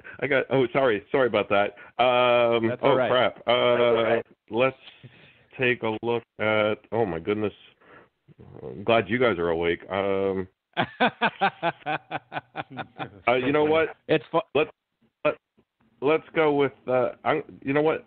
Let's go with D.D. Westbrook. D.D. Westbrook from Jacksonville. This is a balanced team that you have so far, and I think you add to that wide receiver depth here with Westbrook, especially if Jacksonville is passing it a little bit more than, there's such a run-heavy team. They're going to be behind, right? Last year. Right, exactly. Yeah, they're going to be behind. Go ahead, I'm sorry. Well, you're going to have Minshew in year 2, which is going to be better. I think they're going to be trailing a lot, and kind of the one thing about Fournette too is there's a good chance that come trade deadline he might be tossed and might be a number 1 somewhere else. So that was kind of another thing because and listen, he had 75 catches last year out of the backfield. So Fournette while he's there, I like him. And the fact that if they're trailing, he gets some cheap dump-off passes. And then Dede, Dede's due to break out anyway. Yeah, but it was a guy that was, he's a Heisman Trophy finalist, put up some pretty big numbers at Oklahoma. Jim Boris, who's put up pretty big numbers in the FFPC, putting up a good score for his team, at least by my standards tonight. We'll get into that later on in the program. Jim, I'm going to let you get back to the draft. Thanks so much for chiming in with us tonight. Good luck the rest of the way, and good luck in the main event this year, man. Guys, thanks for the kind words, and thanks for your time. Jim Boris, ladies and gentlemen, the FFPC Joe drafting tonight out of the 5 spot. I want to catch everybody up. We told you what happened in the 14th round. Here's what took place in the 15th round. And another semi-quarterback round here, Dave. Jimmy Garoppolo leading things off to Brian Pakula here, followed by Damian Harris right after that. Damian Harris goes to Chris Prince. DeAndre Washington. So you have Todd Hopkins going back-to-back Chiefs backups here. That's interesting. And the 14th and 15th gets Darwin Thompson and DeAndre Washington. Ito Smith, speaking of backups, is the 1504 to Michael Nazarick. Hunter Renfrow and then Teddy Bridgewater to Boris and then Armani. Darren Armani takes Bridgewater as his backup to Dak. He's the Dak-up, as it were. Carlos Hyde. The jokes are terrible, but it's night 6. This is what's going to happen, people. Carlos Hyde. That was actually funnier than the other Carlos Hyde off the board to Peter St. Pierre and Steve Ashe. Right after that, followed by Nyheim Hines. Like that value there in the 15th round. Nyheim Hines to Mike Beers. You have Kirk Cousins as the backup quarterback to Kyler Murray. That's for Sky Eilers there. You have Randall Cobb going off the board. The Houston Texans receiver to Howard Bender. Brian Tuminello then takes Greg Olsen as his number 3 tight end. Phillip Rivers backing up Guru Elite Jeff Mann's Drew Lock at his starting quarterback position. So you get the young and then you get the old, Dave. You get the big arm and then the pop gun, essentially. With sure Rivers would be pissed. But there is something to be said for that, at least to get the veteran stability there when you wait on quarterback that long. I mean, at least you should be getting some That's true. production there. He's not in danger of losing his job or anything like that. No, yeah, exactly. I mean, he is after the season, but he should be good to go for 2020. That's right. For certain. Tyler Eifert then is his number 2 tight end. See, now this is something I would not do. I know he has George Kittle. I know he picked him in the first round. Dave, I can't condone waiting into the 16th round to pick a second tight end, especially when it's being Tyler Paper Eifert. It's not good hoodoo to do that. Yep, I got to concur with that. Sam Darnold is the 3rd quarterback selected by Brian Tuminello here at the 1602. You get a couple of running backs here, Jerick McKinnon and then Anthony McFarland to Bender and then Eilers. Golden Tate off the board to Mike Beers. A couple of rookie tight ends then, Cole Kmet off the board, the Bears tight end, followed by Devin Asiasi to, that's Darren Armani, I believe, right there, taking him. Yes, yeah, Darren Armani takes Devin Asiasi. Cole Kmet went to St. Pierre and Ashe. D.D. Westbrook, you heard that pick live on the air by Jim Boris. You have LaShawn McCoy, another Buccaneers running back. LaShawn gumming up the works McCoy as he goes at the 1609 tonight to Michael Nazarick. Derek Carr, 3rd quarterback selected by Team 3, Todd Hopkins. You have Corey Davis going off the board. Oh, how the mighty have fallen. Corey Davis in the 16th round tonight to Chris Prince. And then Justin Jackson, the maybe backup running back for the Chargers. We're not really sure how that's going to fall in yet. But Justin Jackson goes with the final pick of the 16th round here, Dave. And as we look at value in the past 2 rounds, I like the Damian Harris pick. What do you make of the Darwin Thompson, DeAndre Washington stack that Todd Hopkins did in the 14th and 15th? I think that's a good way to spend those 2 picks. Personally, I would just go with DeAndre Washington and leave Thompson alone, but I don't think it's bad. I mean, if that's what if he wants to give that a shot, and it makes a lot of sense. All you're really betting is that Edwards-Helaire is somewhat of either injured or a bust, and both things or both. or both are totally possible. So I think that's a nice way to go. Do you just curiously, you think Darwin Thompson is the clear number 3 there then, if you're just taking Washington, if you were going to do it? My opinion is that DeAndre Washington wins the number 2 job over Darwin Thompson, yeah. Okay, all right, fair enough. Speaking of other value in the 15th and 16th, I like the Hunter Renfrow pick. I think that made sense for Jim Boris there. Carlos Hyde, I mean, say what you will about him. To get him in the 15th round behind the oft-injured Chris Carson, I think there's a lot of upside there, and I think that's a guy that moves up draft boards as we get closer to Vegas and main event drafts really picking up steam. And Nyheim Hines, obviously, we're of one mind on that. And Randall Cobb, say what you will about him. Say what you will what he's done since he's left Aaron Rodgers and the Packers. But this dude catches passes, and there's a lot of them that just got vacated in that Houston Texans offense. It's very true. I mean, he catches touchdowns, too, pretty well. What do you make of Greg Olsen in Seattle this year?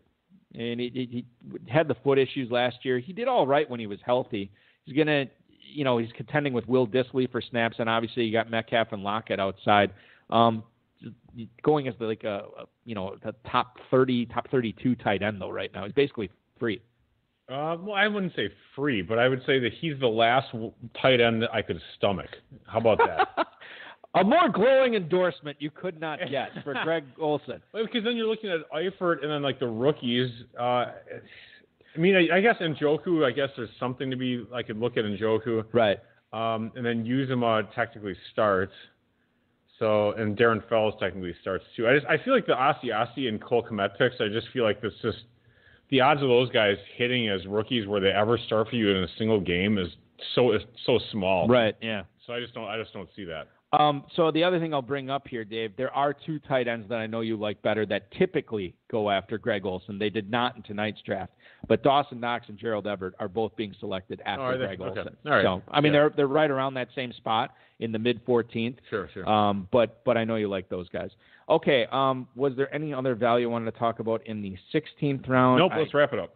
Okay, so I can move on to the 17th then. We could do team evaluations before it's done. Do you want to do that now? We can do that now. Let me why not? Change my screen. The 18th here. round is going to make a difference. That's a good point. All right, so kicking things off to. Some people have to wake up in the morning. Well, I have to wake up too. I'm saying viewers or listeners or all whatever. Right. I can't tell. I didn't know if you were sub-touting yourself or not. Brian Pikula. I don't know how to do that. I just tell myself. Kicking things off at quarterback. That's very funny. Lamar Jackson and Jimmy Garoppolo are the quarterbacks. Christian McCaffrey, Ronald Jones, Keyshawn Vaughn, Antonio Gibson, Darrington Evans, Justin Jackson at running back. Chris Godwin, Cortland Sutton, Brandon Cooks, Christian Kirk, Henry Ruggs, Jerry Jeudy at receiver, Darren Waller, Austin Hooper, and David Njoku at tight end. Very well-balanced team. It's a team I could get on board with. He's going to need that Buccaneers running back tandem to come through because besides that, he's got some question marks in Christian McCaffrey, which honestly covers up a lot of warts. Yeah, if any of those flyer running backs pan out, he's in good shape. I thought he got a nice value on the Chris Godwin pick. I mean, Godwin went at the end of the first round in one of these drafts. Right. When they're taking Lamar Jackson, that happened yesterday too, McCaffrey and Lamar Jackson. So many points if they produce like they did last year. And Waller and Hooper are good. I mean, really good at tight end. I like this team overall, but I mean, there's some risk. There's risk at RB2, but I get it. I get that. That's why he went that way. Roto Grinders Chris Prince was in the second spot tonight. Here's what he did with it. Cam Newton and Gardner Minshew at quarterback. Saquon Barkley, Todd Gurley, J.K. Dobbins, Tevin Coleman, Damian Harris, and Adrian Peterson at running back. The receivers are Robert Woods, Tyler Lockett, Debo Samuel, Anthony Miller, Sammy Watkins, and Corey Davis. Tight ends, Mark Andrews, Rob Gronkowski, T.J. Hawkinson. Really good tight end trio there, Dave. I think the running backs there's some good upside there. The question is, can he get a third quarterback, of any kind of ilk? And then the receivers, I guess I'm a little nervous that Debo Samuel is my number 3, and then you have Sammy Watkins as the 5 and Corey Davis as the 6. So there's some question marks there. Yeah, receivers kind of where I'm concerned.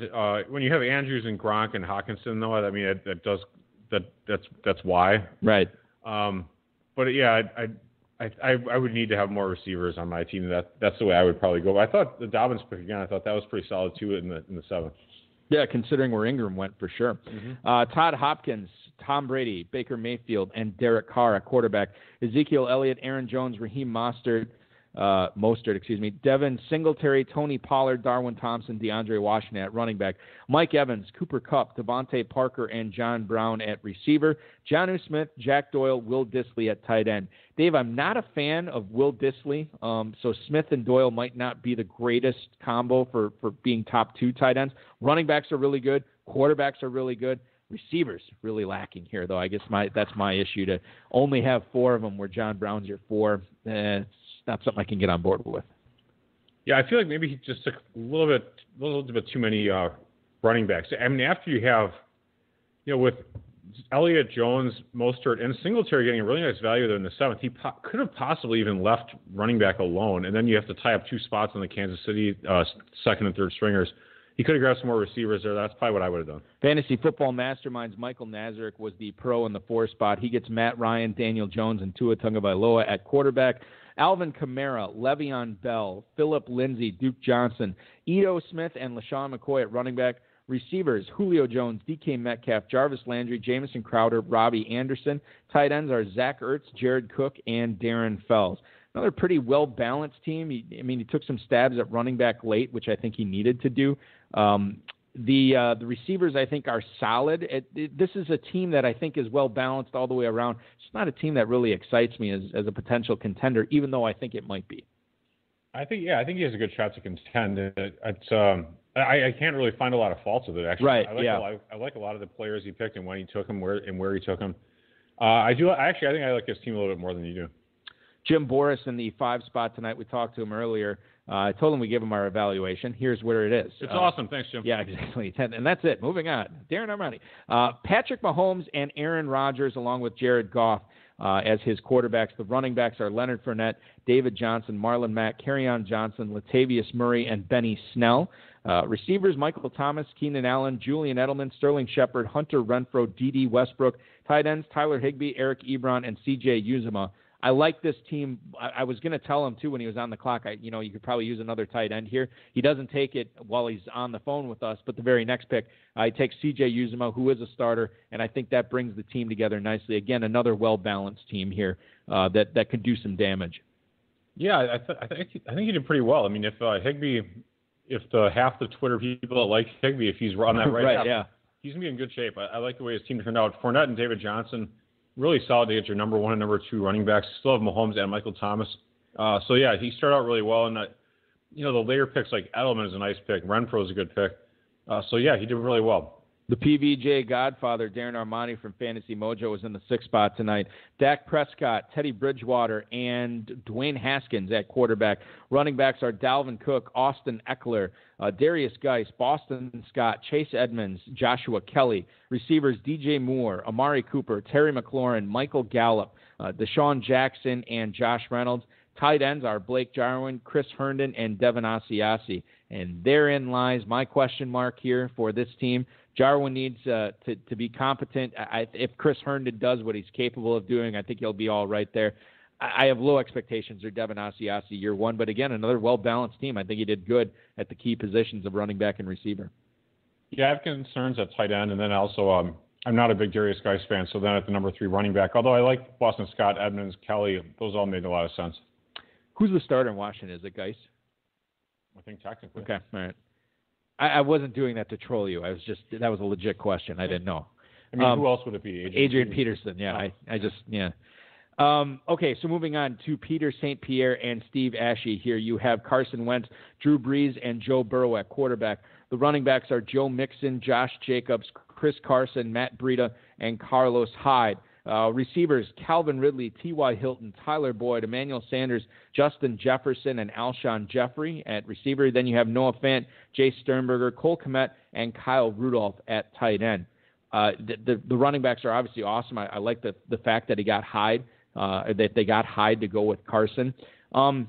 Receivers, I think he needed one more here.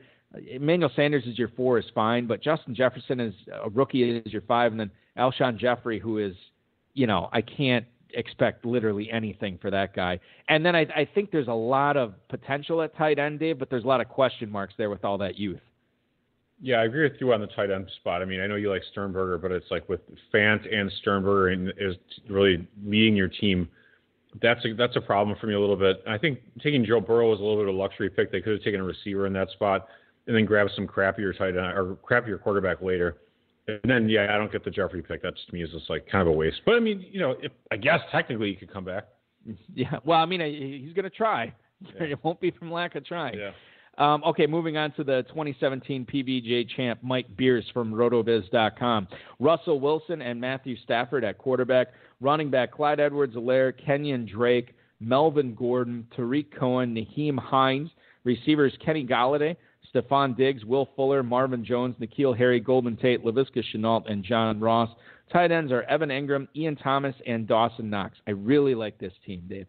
And the reason for, that I'm saying I like it a lot is, granted, he only drafted 5 running backs, but look at the back end. Pass catcher Cohen, pass catcher Hines. And then you look at, I think he kind of knew, look, my receivers aren't the greatest in the world, so he dedicates 4 of his final picks to the receiver position, and I thought he got a lot of upside with Ingram, Thomas, and Knox at tight end. Part of the reason he was able to do that, only took 2 quarterbacks, which I think is all you need when you have Wilson and Stafford. I can't really add much to your comments, although maybe I'm not as big of a fan of Gordon as maybe you are. But yeah, team turned out really well, even with being settled with Will Fuller. Yes, that's the other thing too. It's like if I drafted Will Fuller, I'm like, I got to draft a receiver at every pick from here on. I got to rag on Will Fuller. Will Fuller could be great. Could be great. Yeah. We've seen a lot of smart people in PBJ this year draft them for sure. All right, so moving on here to Sky Eilers, the former Pros vs. Joe's league champ. You have Kyler Murray and Kirk Cousins as his two quarterbacks. Derrick Henry, Miles Sanders, Jonathan Taylor, James White, Anthony McFarland, and Devontae Freeman at running back. A.J. Brown, DJ Chark, Marquise Brown, C.D. Lamb, Preston Williams, Brandon Ayuk, Larry Fitzgerald at receiver. Mike Gesicki, Irv Smith, and O.J. Howard at tight end. So this is another kind of well-balanced team as far as team construction goes. But nobody's in danger of getting their AARP card among the receivers, Dave. There is a ton of inexperience there when you look past, not even when you look past Brown and Chark. I mean, you can make the case that they're good, but they're also very young. And then you get Marquise Brown in his second year, Lamb, the rookie, Preston Williams, who is technically in his second year, but really didn't play full season last year, Ayuk, the rookie, and then, of course, the Mr. Long in the Tooth, the grizzled veteran of the bunch, keeping everybody in line, Larry Fitzgerald. There's the ARP card, yeah. He's the only one. Yeah, it's a very young receiver core. I thought the value on Miles Sanders was really nice in the second round. So absolutely. We didn't really talk much about that. That was a really nice pick. Even, I've been kind of semi-down on Marquise Brown, but Marquise Brown, if he stays healthy, he could have a lot of explosive weeks. I like how his receivers kind of turned out, especially with the later guys. I think I'm a little higher.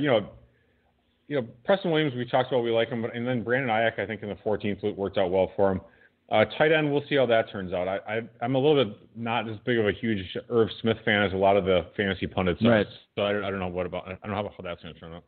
Howard Bender from Fantasy Alarm was picking in the 10 spot tonight. He went with Deshaun Watson and Josh Allen as his quarterbacks. The running backs are Nick Chubb, James Conner, Jordan Howard, Sony Michel, Jerick McKinnon, and Lynn Bowden. Then you have at wide receiver DeAndre Hopkins, Allen Robinson, Darius Slayton, Curtis Samuel, Brashad Perriman, Randall Cobb, and Steven Sims. Tight ends are Hunter Henry, Hayden Hurst, and Gerald Everett. Dave, I love the tight ends and quarterbacks, not so much the running backs and receivers. He took a lot of players that I will not be taking on my teams this year. Yeah, I agree with you there, and I think that he's taking Chubb a little early and Hopkins a little bit technically early. I mean, that's fine. Yeah, there's a lot of the running backs and receivers are guys that I'm just not huge fans of, so I think that does impact my evaluation as well. Yeah, not a Howard guy, not a Michelle guy. Slayton is your number 3. Curtis Samuels are 4. And I do like the Randall Cobb pick late, and that Steven Sims selection could work out as well. Moving on to Brian Tuminello here in the 11 spot. He went with Ben Roethlisberger, Ryan Tannehill, and Sam Darnold at quarterback. Running backs are David Montgomery, Kareem Hunt, Alexander Madison, A.J. Dillon, and Raquel Armstead. Receivers are Tyreek Hill, Juju Smith-Schuster, Adam Thielen, Deontay Johnson, Mecole Hardman, Paris Campbell, and Jalen Hurd. Tight ends Travis Kelce and Dallas Goedert, along with Greg Olsen. He was the last team, I believe, to take a running back, Dave, and it kind of shows, as I'm not a huge fan of the stable. The first 2 were fine. Madison is your 3. A.J. Dillon is your 4. That's really not good. And then he obviously got the Pittsburgh stack at receiver, but this team will go as far as the running backs can carry him, and unfortunately, he doesn't have a lot of them, and he waited until the 4th round to take his first one. 5th round, excuse me. Yeah, I agree. 4th round, sorry. I agree with what you're saying about the running backs. The 2 top guys need to stay healthy and be productive, and so I just don't see it. I don't see that that's going to be. And then during bye week season, they have issues. Great job waiting on quarterback, though, Brian. Love it. Man after my own heart.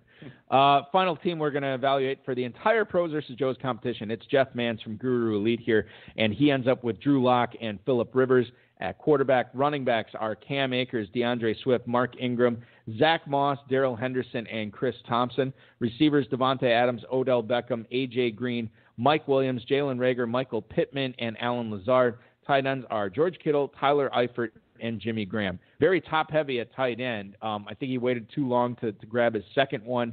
The combo of Locke and Rivers does not really give me any kind of trust that they're going to be able to pull this off week in and week out. And just a lot of youth on this team. I mean, I get Adams, Beckham, and Green as your top 3 receivers. That's cool. But you're counting on Reagor, you're counting on Pittman, Akers, Swift, Zach Moss on this team. It's just too many rookies, Dave. Too many rookies. I totally am in agreement with that.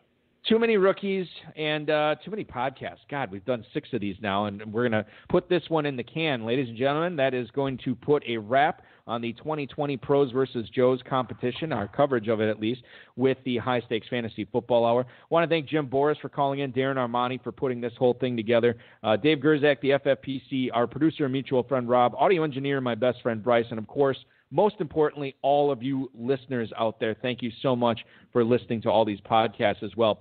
If you do like us covering live drafts, we ain't done yet. We got one more to cover before the start of the NFL season. That is going to be this Friday. It is the Live on the High Stakes Fantasy Football Hour Football Guys Players Championship. All these guys signed up. They'll be playing for $500,000 on Friday night trying to win that. Coming up in that draft, we'll have a lot of former guests of the show. Wayne Ferguson, Chris Carlson, Vince Staffolino, Jimmy Wagner, who you can hear on the High Stakes Lowdown this coming Thursday. Biplab Mandel, who's the defending champion. Biplab's actually won this league twice now. You have John Terry in this, Dean Sykes and Jim Corcoran will be drafting in this. Our good buddy Ray Chung, along with the Ivy League professor, Hudson Kern-Reeve, is going to be drafting in this. Frank Imbornoni, David Avedissian, and Jeff Hirschhorn, and Liz Ballard all going to be participating in this draft Friday night. It is going to be on an hour early, 9/8 Central for our broadcast on Friday, and we'll be with you for the duration of that draft, too. Can't wait to talk about kickers and defenses. Oh, thank God. We can get into the analysis. I saw the Ravens D, I'm going to talk about them. There's like all these opt-outs with the Patriots. You guys, you can get them in the 19th round. Somebody was tweeting that on a Football Guys draft tonight. Anyway, which is totally true. Remember to make your Planet Hollywood reservations, sign up for the main event, save $400 off each additional team, and check out those Football Guys Players Championship drafts. They're filling each and every day. Your week officially continues. This has been another episode of the High Stakes Fantasy Football Hour presented by MyFFPC.com that was broadcast live and heard around the world. Eric and Dave will be back next week with more analysis, interviews, and advice from a guest much smarter than they are. Thanks for listening, and we'll talk with you again next week.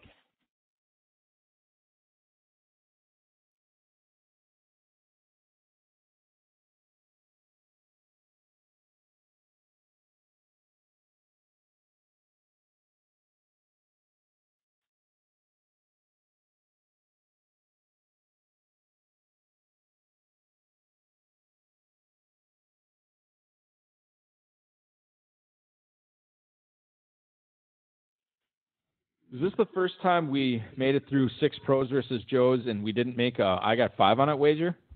I feel like we always make 1 or 2. I don't think we made any this year. We were too agreeable. Maybe that's what it was. We're dialing in. We're just agreeing about too many players over the years. Those were the days, year 1 of the HSFF hour, when we never agreed, and now we always agree. No, we're going to disagree on Friday. Let's do it. Let's at least get one better. I think Harrison Butker's a terrible pick. Yeah, exactly. All right, getting warmed up for it. We'll talk to you on Friday, everybody. It's going to be a lot of fun. Thanks for listening.